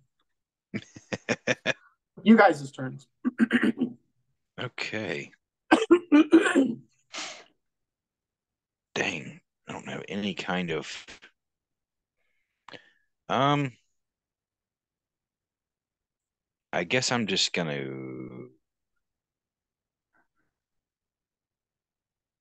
shit. I don't know. I'm just waiting, I guess. I'm gonna yeah, I guess I'm gonna shit. I'm gonna try to give it an old stabby stab. Go for it. That's a natural one. Oh no! Damn, we should get out of here. Yeah. We should have. Okay, so Fartilda, hang on one sec. Okay, so that could have been way worse. So as you rush forward to try and stab the creature, it's covered in so many different bodies that it's hard to sneak up on it. So it sees you coming, and right as you go to stab it, that tangle of tails lashes up by your face as you take 3 points of damage. But don't forget that your costume does count as tier 2 armor, so you'll reduce that by 2. And I'm wearing a helmet. And you're wearing a helmet. Yeah. So go ahead and roll. Already -1, and then roll also. Yeah. And minus nice. 1. Nice. Okay, so it more so like it hits the helmet, and the helmet spins around. When it does, it like scrapes up against your face, and like your mask kind of gets like crooked to the side too. But that could have been peek worse. at my real face. Yeah. All right, you fellas, your turn. I'm going to take my lantern out, smash it with the lantern, and then poke it with the torch. Shit. Okay. So make an attack roll. Presence because it's ranged, or strength? Yeah, you're throwing it. I mean, how close is it? Am I close enough just to smash it's right up. It's like really close to you guys. Yeah, so it you can just smash it on there. Yeah, you can smash it on there, or you can throw it. But I mean, it's pretty close though. I'll smash it. Okay. That is gonna be a 16. Okay. So you smash the lantern on it, and oil leaks all over it, and it streaks. Now, if you want to, well, you did just act by smashing the. Yeah. So next we'll say next time you can hit it with the torch. Yeah. Okay. What are you other two gonna do? Does the smashing itself do any damage? Yes. Roll. Actually, go ahead and roll a d4. I'll say that smashing an oil lantern. 3. It'll be. And then it has armor in the form of writhing limbs. So hang on a second. Okay, it takes 2 damage. Cool. As you see, like pieces of broken glass cut into the little rat bodies, and you see just like blood gush out, but it's like blood and pus. Yuck. And what else what are Fartilda and Billiam gonna do? Okay. Shit. Okay. I guess I'm close enough to attack it with my axe. Yeah. Since I guess this is what we're doing instead of retreating. Yeah. And that is, I'm going to call that a miss because that is a 4, probably. Yeah. That's a miss, right? Yeah. So you swing wide, and it manages to just all of the bodies working in unison manage to dodge out of the way. Shift out of the way. What about you, Fartilda? I'm gonna go with stabbing. Stabby, stabby. And I'm going to miss again. That was a 5. All right. So you try to stab it, and it just skitters out of the way with surprising quickness. It rears up to attack, and it is going to get to attack twice. So there's going to be one coming at Kevin, so make an agility test, and one coming at... And one coming at 13. 13? 13. Okay, so you managed to get out of the way. And then, Evan, now you make an agility test. Agility. 18. Okay. It rushes past you, attempting to bite you with its yellow teeth, but it misses both of you. It's oily and angry. You guys' turn. I poke it with a torch. Okay. Make an attack roll to poke him. There's a 13. You managed to poke him, and go ahead and roll a d4, and then next turn, it's going to take 1 point of fire damage. It was 4. All right, so you burn it, and then hang on, let me... well, I'm going to say that since its armor is its body, since it's natural armor, I'm going to say that fire ignores that. So it is on fire, and it is very angry. It is still alive, but it's still alive. You can see, though, as it's like on fire, that parts of the filth that like were caking the rats together like starts to like weaken, and you see some of the like flaming rats just jump off as normal rats running around. Fuck. Yeah, it's time to retreat.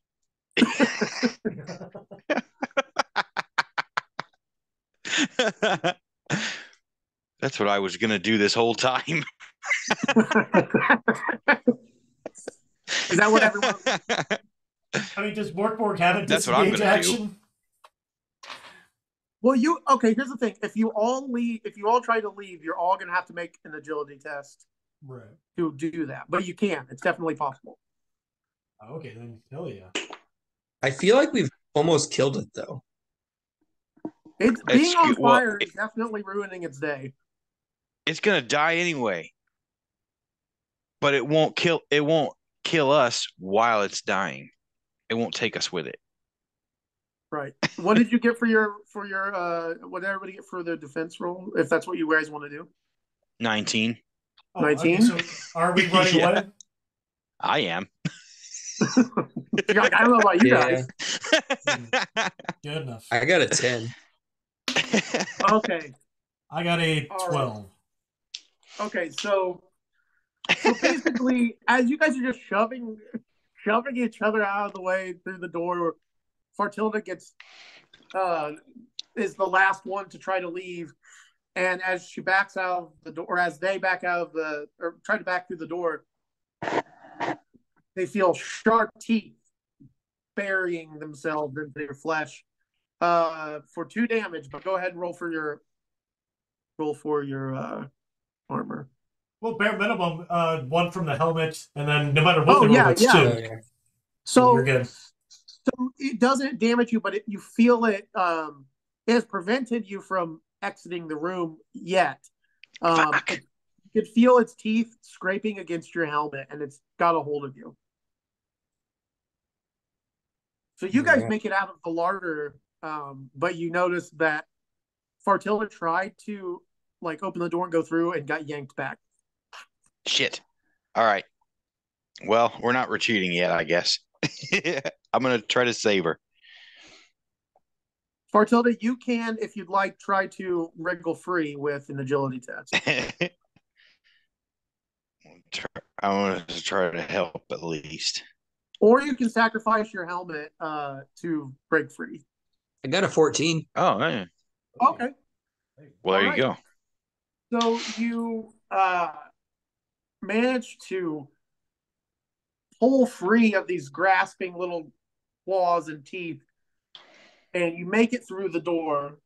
The door is still open. It could be, you guys can shut it and try to hold it shut if you wanted to trap the rats in the room. Yeah. Yeah, it's probably close the door. Let's see if we can find something to bar the door. You definitely can.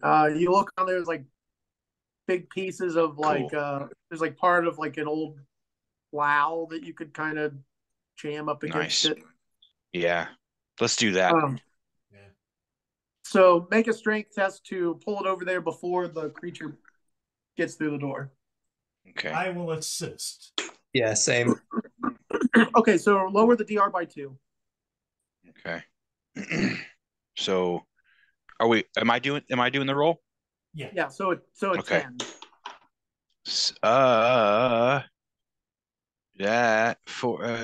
That is a 6.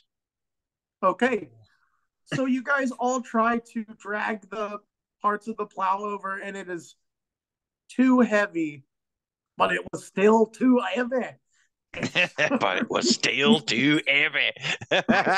So a little bit of a werewolf of London, or what is it? American Werewolf in London. Yeah. Werewolf in London, yeah. So you guys try to drag it across, and you don't quite make it to the door. And the creature is just screeching. It's on fire, and it's got the door partially open, and it's pulling itself free. And as it's tearing through, you see rats dropping off of it and just running in random directions. Fuck. The creature comes in, and it's still partially on fire, and and the larder is catching on fire now. But it is in the room now with you guys as you're standing there by the plow. God damn it. Okay. But it's still taking damage from being on fire. Yeah, that's what I thought. Yeah, I'm going to just still retreat. Okay. All right, so you can run. You can just drop what you're doing and run the fuck away. That's what I figured. Yeah, let's do that. Well, that's what I'm going to do at least. Are you just running back up the stairs from whence you came? Okay. Yep, right back the way I came. Yeah, if we're not in danger of being immediately clawed, then yeah. And I'm gonna assume that they are behind me. And just go for it. Okay. All right, so you all can just run out of the room. The creature is very badly injured, but is not dead, and it is crawling around, just writhing, trying to get the fire put out. It's just rolling around in the puddles and things, trying to put it out. So you guys make it to the top of the stairs. And when you do, you see at the top of the stairs, well, not at the top of the stairs where like you're pulling yourself up to, but at the other end of the hallway, you see standing between you guys and the door outside is that armor with the meat head. Oh shit! It's standing there, and it starts walking towards you. I'm gonna say, okay. It's a good thing you're here. There's a bit of creature downstairs setting your basement on fire. Double mask. When you say that, it starts walking faster. It starts walking right up to you, Billiam. Oh, okay. And it walks towards you, and then it just walks right past you and goes down the stairs. Yeah, that's what I thought. I was. You gotta check it out. It goes clunking down, and you see it like the rat has the rat mass has put out the fire, but there's still the door is on fire now, and the armor walks up to the rat pile, and the rat pile lunges onto the armor, and they're wrestling around on the ground. Shit. He's smashing it with his fists, and it's tearing at his meat face and everything, and they're just that's fantastic. I'm gonna stop and watch. They both are just very evenly matched, but the armor is ripping rats free from the creature, and it's just clawing at the face. just tearing and tearing at the thing. And it's just like oozing with like there's just blood everywhere. It's just a bizarre, sick mess. By the time that's all over with, there's just like a pile of dead rats and then like live rats that are still trying to chew off the filth that's caked onto them. And like there's just like a dozen rats that run off in different directions. And but then there's the armor is laying on the ground with two rats in its hand. One that's like completely pulverized and is just basically rat jelly. And the other one, like you can just see its ass end hanging out of the mound of meat as it's just like chewing its way into it. Okay. I would like to help. Which one? Help the meat armor man. Just like grab this rat by the tail and kind of fling it across the room. Okay. I guess that's what I'm gonna go for. Yeah, make a strength test to just grab it and 12. You grab it and you yank it out, and it tries to pull itself up by its tail to bite your hand, but you flick it against the wall. Toss him, yeah. And you hear like a pop, and like the rat's body just slides down. That's unsanitary. But you see, like the body is just sitting there, and you see there's just like a hole in this pile of meat, and it's just the body is just like laying there on the ground. All right. Is he okay? I want to poke him. He doesn't move. Shit. Okay. Well, he fought valiantly. So we back out and lock the door. Yeah, we don't know anything. We don't know anything about this. I don't know nothing about nothing. No. We weren't even here. We haven't even been to the basement. There's a basement? Yeah, I didn't know there's a basement. I didn't know there was a basement here. I don't even know what a basement is. I've never heard of it. Nor do I know anything about toads. Don't want to know. Don't want to know. Yeah. Don't need to know. Okay, so that whole situation happened. The armored meat man is just laying there amongst the dead rats.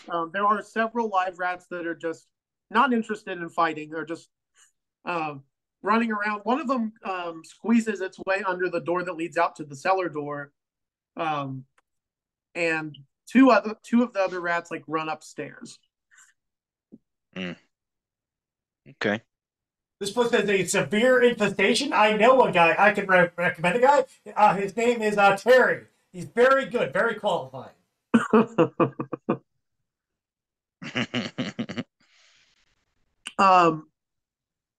You guys smell this very strong iron smell, and the like door blood. to the larder like creaks open, and you can see it's almost like some sort of bizarre sprinkler system of blood that's spraying down from the ceiling that's putting out the fire. Yuck. Pretty nasty. And so very soon through the doorway there's just like a puddle of blood that like oozes its way through into the room that you're in.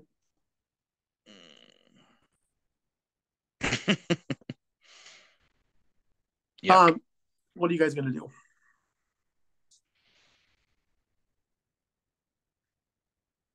Also, I don't know how long we're playing. Are we? Whatever. I don't have nothing going on tonight. I'm gonna go do dishes after this. Okay. And make some tacos. That sounds good.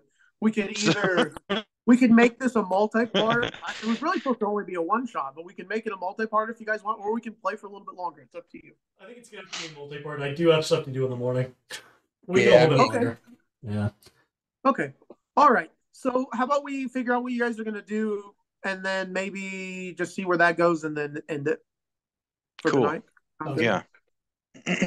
Maybe we can get to the bottom of what happened to Corey's character. Maybe maybe he'll return. Also, maybe if Derek's available next time, maybe he's one of the trick or treaters. Maybe he's one of those other kids. Yeah. Yeah. Or Aaron, either one of them. But anyway, so there's blood seeping into the room. The fire has been put out. You guys are just sitting in here in the basement with the meat man. Against my better judgment, let's drag the meat man out of here. Okay, are you gonna try and drag him upstairs? Or drag him into the room with where the rat thing came from, because clearly they weren't looking. That's true. Nobody's gonna notice him in there. They didn't notice the giant rat thing. Well, it's mostly just a bunch of rat bodies that are pulped now and just a pile of burnt feces and hair. But yeah, you can drag the guy if you guys want to try. He's very heavy, but you can attempt to drag him somewhere else if you'd like. Personally, I'd like to drag him, but I got my sciatica to think of, so I think we should just leave him right here where he is. He looks comfortable. He's at peace. He looks very peaceful. Okay. Is anyone going to attempt to? Are you guys going to just leave him be, or are you going to mess with him? We can leave him be. I think we can leave him. I don't know anything about this. I didn't know there was a basement. I didn't see anything about rats. I don't even know what a rat is, and I don't know what armor is either. You're like, wait, but it's clothes, but they're hard. Hard clothes. That don't make no sense. Exactly. If it was a walking man of meat, how should I know where they would end up? Exactly. So what are you? So okay. So if you're not dragging the meat man, where are you guys going? Back upstairs. Back upstairs. Okay. So you go back up to the top of the stairway. You're in the hallway. You have the room, the taxidermy room, or there's the room where the people were doing the seance, or there is the upstairs area. Let's go upstairs. Okay. Because I agree that a seance does not sound like a... I don't want to go in there. No. I don't want to join them. I do, but not yet. I'm not much of a joiner, really. Not much of a joiner. Okay. No. So you make it to the top of the stairway, and there is a hallway that branches off to the right and to the left. There are 3 doors on each side, and they're all shut. They're all shut. And she said to leave alone the ones that are locked, but if they're shut, they're probably fine. Yeah. And there's another small table in the middle of the hallway up against the wall that has a little lantern on it. Well, actually, this is actually a small jack-o'-lantern.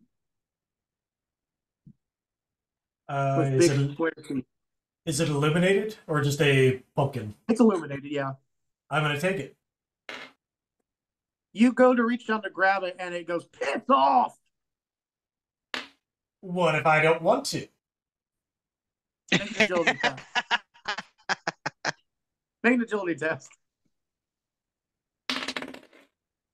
20. So natural 20, so natural 23.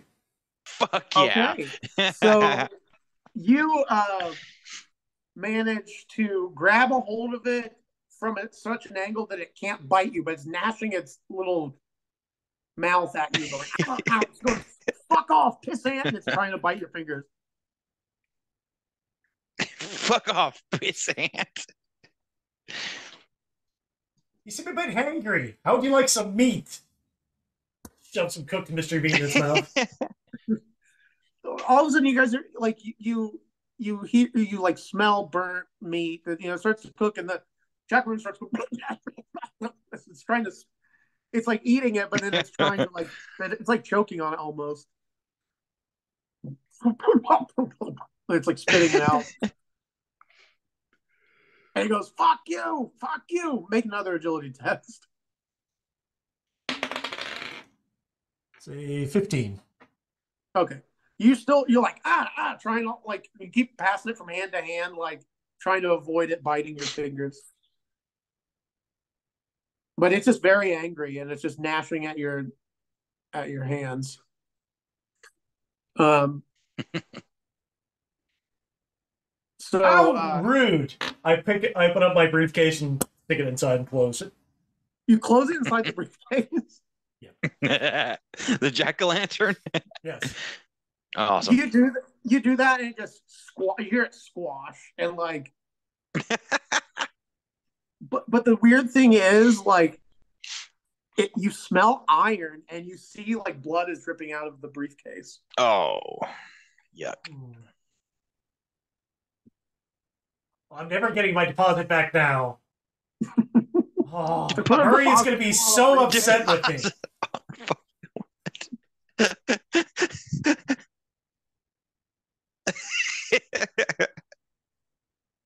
So you hear one of the doors on the right-hand side opens up, and this hunched over, crunched up old woman with like a massive, like, slab of like muscle and gristle as a hump protruding upwards.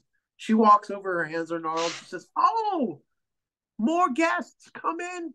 She gestures to you guys to come into the room that she's just emerged from with her arthritic fingers. And she looks down. She looks down where your briefcase is dripping, and she goes, "Oh, someone needs to come and clean this mess up." Yeah. Carl Middleton, insurance agent to the world. I hand her a card. She takes your hand and like holds it, and her hands are very soft and grandmotherly. And she goes, "Oh, nice." She says, "Very nice to meet you." And she says, come, please." I'm going to look at my compatriots and see what they think. Okay, well, good enough. I got a good sense about people. I didn't make it 87 years without knowing people. So she ushers you guys into this room where you see there's a large wooden tub of water, and hunched over it are 6 goblins that have their arms behind their back, and they're biting at something and plucking out of the water and spitting out onto the floor. You quickly realize that they are children's heads. And you see one goblin in the corner is just like sitting there eating it like a ripe apple. Holy shit. It's a macabre manor. Verily.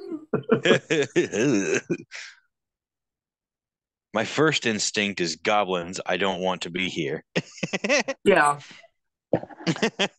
Currently they don't look they don't seem to be hostile. No, and they some of them actually have clothes on. Some of them actually you see like have what you assume to be goblins equivalent to costumes. Like there's one that has like a dead duck that's just tied around it's like it has twine around its body, and there's a dead duck that's just like pressed up against it, and he's got like mud and feathers like stuck to different parts of his body, and that's just his duck costume. Yeah, his costume. He's a duck, obviously. That's good. Looks good. Yeah. There are others that just have like might be covered in one of them's like covered in shit and has like a stick sticking up like out of the pile of shit that's on its head. Others just have like mismatched clothes that they stole from people that they're wearing, but they're all just really invested in this bobbing for heads game. Yeah, and so they're not really paying too much attention to you guys. They're just kind of splashing around and trying to get the heads. And Cyril is in that room with the goblins too. He's just standing in the corner watching them, observing them. He has his like hands crossed as he's watching them with disgust. The older woman with the hunchback, she says, "Would you like to try?"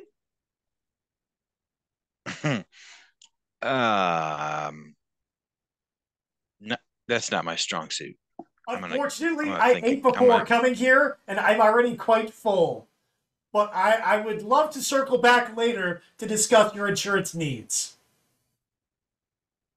She looks at you and she goes, she pauses for a long time. She says, "That'll be fine." Yeah, I agree. I'm gonna get out of here. All right, so you guys step out into the hallway. Shut the door. All right, so I know that this was a very chaotic episode. I had some brain frazzled occasionally. That's why you should always be sure to get lots of sleep and ingest as many psychoactive chemicals as you can. Honestly, that's the lesson you gain from this. Yes. Yes. and listen to that song by Kenny Rogers from The Big Lebowski. What is it? Just dropped in to see what condition my condition was in. You should listen to that song. It's a solid song. I didn't know that was by Kenny Rogers. I didn't know that Kenny Rogers used to party. I guess Huh. Used to have a. I don't remember which song that is. Poked up. I was told at the grocery store the other day that I look like that guy. Kenny Rogers? I don't really think so. Oh. But then again, I'm no Kenny Rogersologist. I know that he used to do stuff with Dolly Parton and all that. Dolly Parton. Yeah, Dolly Parton. Yeah, fucking yeah. She rules. Dolly Parton rules, and I don't know if anyone wants to plug anything. Corey would normally be talking about the animal shelter. So, since he's not here, I'll say on his behalf, just shelter as many animals as you can. Don't care if it's the law telling you have too many animals. Just have all of the animals. Shove them all into your shelter. Let them just go hog wild and eat human food. Isn't that what animals like? Don't animals like human food? Because we season our food. Fill every available orifice with animals. Yes. Don't really be an animal hoarder, though. This is just a bit because I always make fun of Corey saying something about the animal shelter, and I say, give the animal shelter all your animals, but don't really do it. Just be like a normal person and not like a freak who's like, 75 cats isn't too many. Meanwhile, I've got mummified ones crushed under the junk in my house. That's disgusting and horrible. Unless you've taught them all to commit crimes on your behalf. Yeah, well, a lady in Coach. Yeah, I've heard of it. Disgusting. I've heard of that happening in real life. Yeah, it's horrible. It's it's gross. You shouldn't do it. Dude, I don't want the two cats that I do have. Yeah, I know. I don't. I got 3 little bastards myself. No, I love my cats, but they're 3 boys though, and they're just not very intelligent. Yeah. They're all dumb. Cats are dicks. Idiots.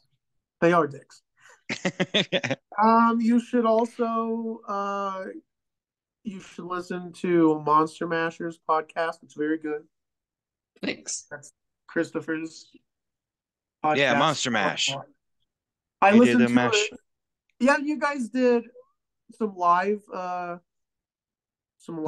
episodes, right? Or live investigations. Yeah. We checked out Jim Jones' childhood church, and then we did the Stone Mansion in Winchester. Yeah, and didn't you guys talk about what the difference is between a manor and a mansion? Yeah, yeah. Like a manor is like a historic building or something like that, but a mansion is just a building above a certain size. Fancy Yeah, folks. I was looking that up when I was deciding whether or not to call this the Macabre Mansion or Macabre Manor, but I thought Manor sounded better. Hmm. As for the historical significance, I guess we'll just have to see how it all shakes out. But nobody died, so that's good. I think you guys played it pretty smart overall. You did murder some, innocent people, but hey, it's Halloween. It's a wild time. It's a free for all, man. It's Halloween. Look at me purging again. If they'd been properly insured against break-ins, this wouldn't have been an issue. That's right. true. Yeah, exactly. I mean, if anything, this could just be an advertisement for life insurance. Correct. Which I actually do think is a huge scam, but that's for another time. Oh, it totally is. Yeah. My brother is a lot. My brother-in-law is one of those people, and he's a nice guy, but I don't know. I don't know. I just feel like it's the whole insurance thing is a racket. Anyway, I hope this was enjoyable. I hope it wasn't just me looking like an asshole the whole time. I had fun though, and hopefully anyone watching this will have fun as well. We'll do another episode. I don't know if that will be the conclusion of this. Or I mean, it will. I mean, I don't know if it'll be like the end or if it'll roll over. It just depends on if everybody survives. Also, when I was putting this together, let me know what everyone thinks. I was thinking about like developing some sort of like time. You can roll to see how long you're in the house without anything eventful happening. But I actually kind of hate that. So what I was thinking of doing is whenever someone plays, like if this was ever like a published adventure, the rules would be like you begin playing sometime in the evening, and then you play for as long as you possibly can. And so each room, I was thinking of making a table that's just like 100 different random rooms with something different in each of them. That's pretty cool, man. And so then if someone played, they could literally, like a group could play all night if they wanted to, or it's play all night or until everyone dies, basically. Yeah. I think that could be interesting and fun. Or until everyone dies, which is pretty likely. Yeah, which is pretty likely, yeah. So I was thinking that might be an interesting idea. I don't know. Everybody, let me know what you think about that. Obviously, I'm not saying that we're going to do that necessarily, but I'm just saying that if this ever became like a published adventure, I think that would be an interesting way to run it. Especially because to me, Borg is all about simplicity and not having to come up with a ton of brand new mechanics. It should be like pretty easy to, understand. Right. Some abilities, I think you should be able to just read them, and then that's what it does. Maybe there aren't any pluses or minuses. It's just this thing does this. Like that makes sense to me. If you speak with something happens and you're able to speak with animals, it's not. I think it should just be like you can do this. It's a thing that you can do. Now, whether or not you can get anything useful out of being able to do that, that would be what the roles would be for, and it'd be very situational. Honestly, talking to a squirrel, I mean, that usefulness of that would be to be determined. Yeah, exactly. You never know. Or a dog. Yeah. What the he doesn't care. I hit some nuts. I don't know where I hit them. I'm gonna find them. You want to find them with me? I got nuts. Yeah. Yeah. Yeah. It depends. Like when you ask him, he's not gonna know anything about nautical travel, but he might know something about living in the woods and scrounging for food and things like that. If it's in his wheelhouse, so it just depends. The usefulness is, yes, like you said, is to be determined. But anyway, I have been Condor. That's been me rambling this whole fucking time. And I am Crow, and this is the thing we did. Yes, it's another great. Oh wait, no, this isn't. I almost went into a whole thing about the pistol packing pirates of Penis Island or something like that, but that's a different show entirely. This is Rod and Ethel's Macabre Manor, and we're gonna find out maybe if this place is of significance in a historical fashion, or if it's actually a mansion, just a big ass house. So with that, I'm gonna say, they can't all be gems, man. You're gonna have some stink eggs every so often. So happy Halloween if you watch this next Halloween, or if you still are falling for my facade that this was filmed before Halloween, which it was not. So don't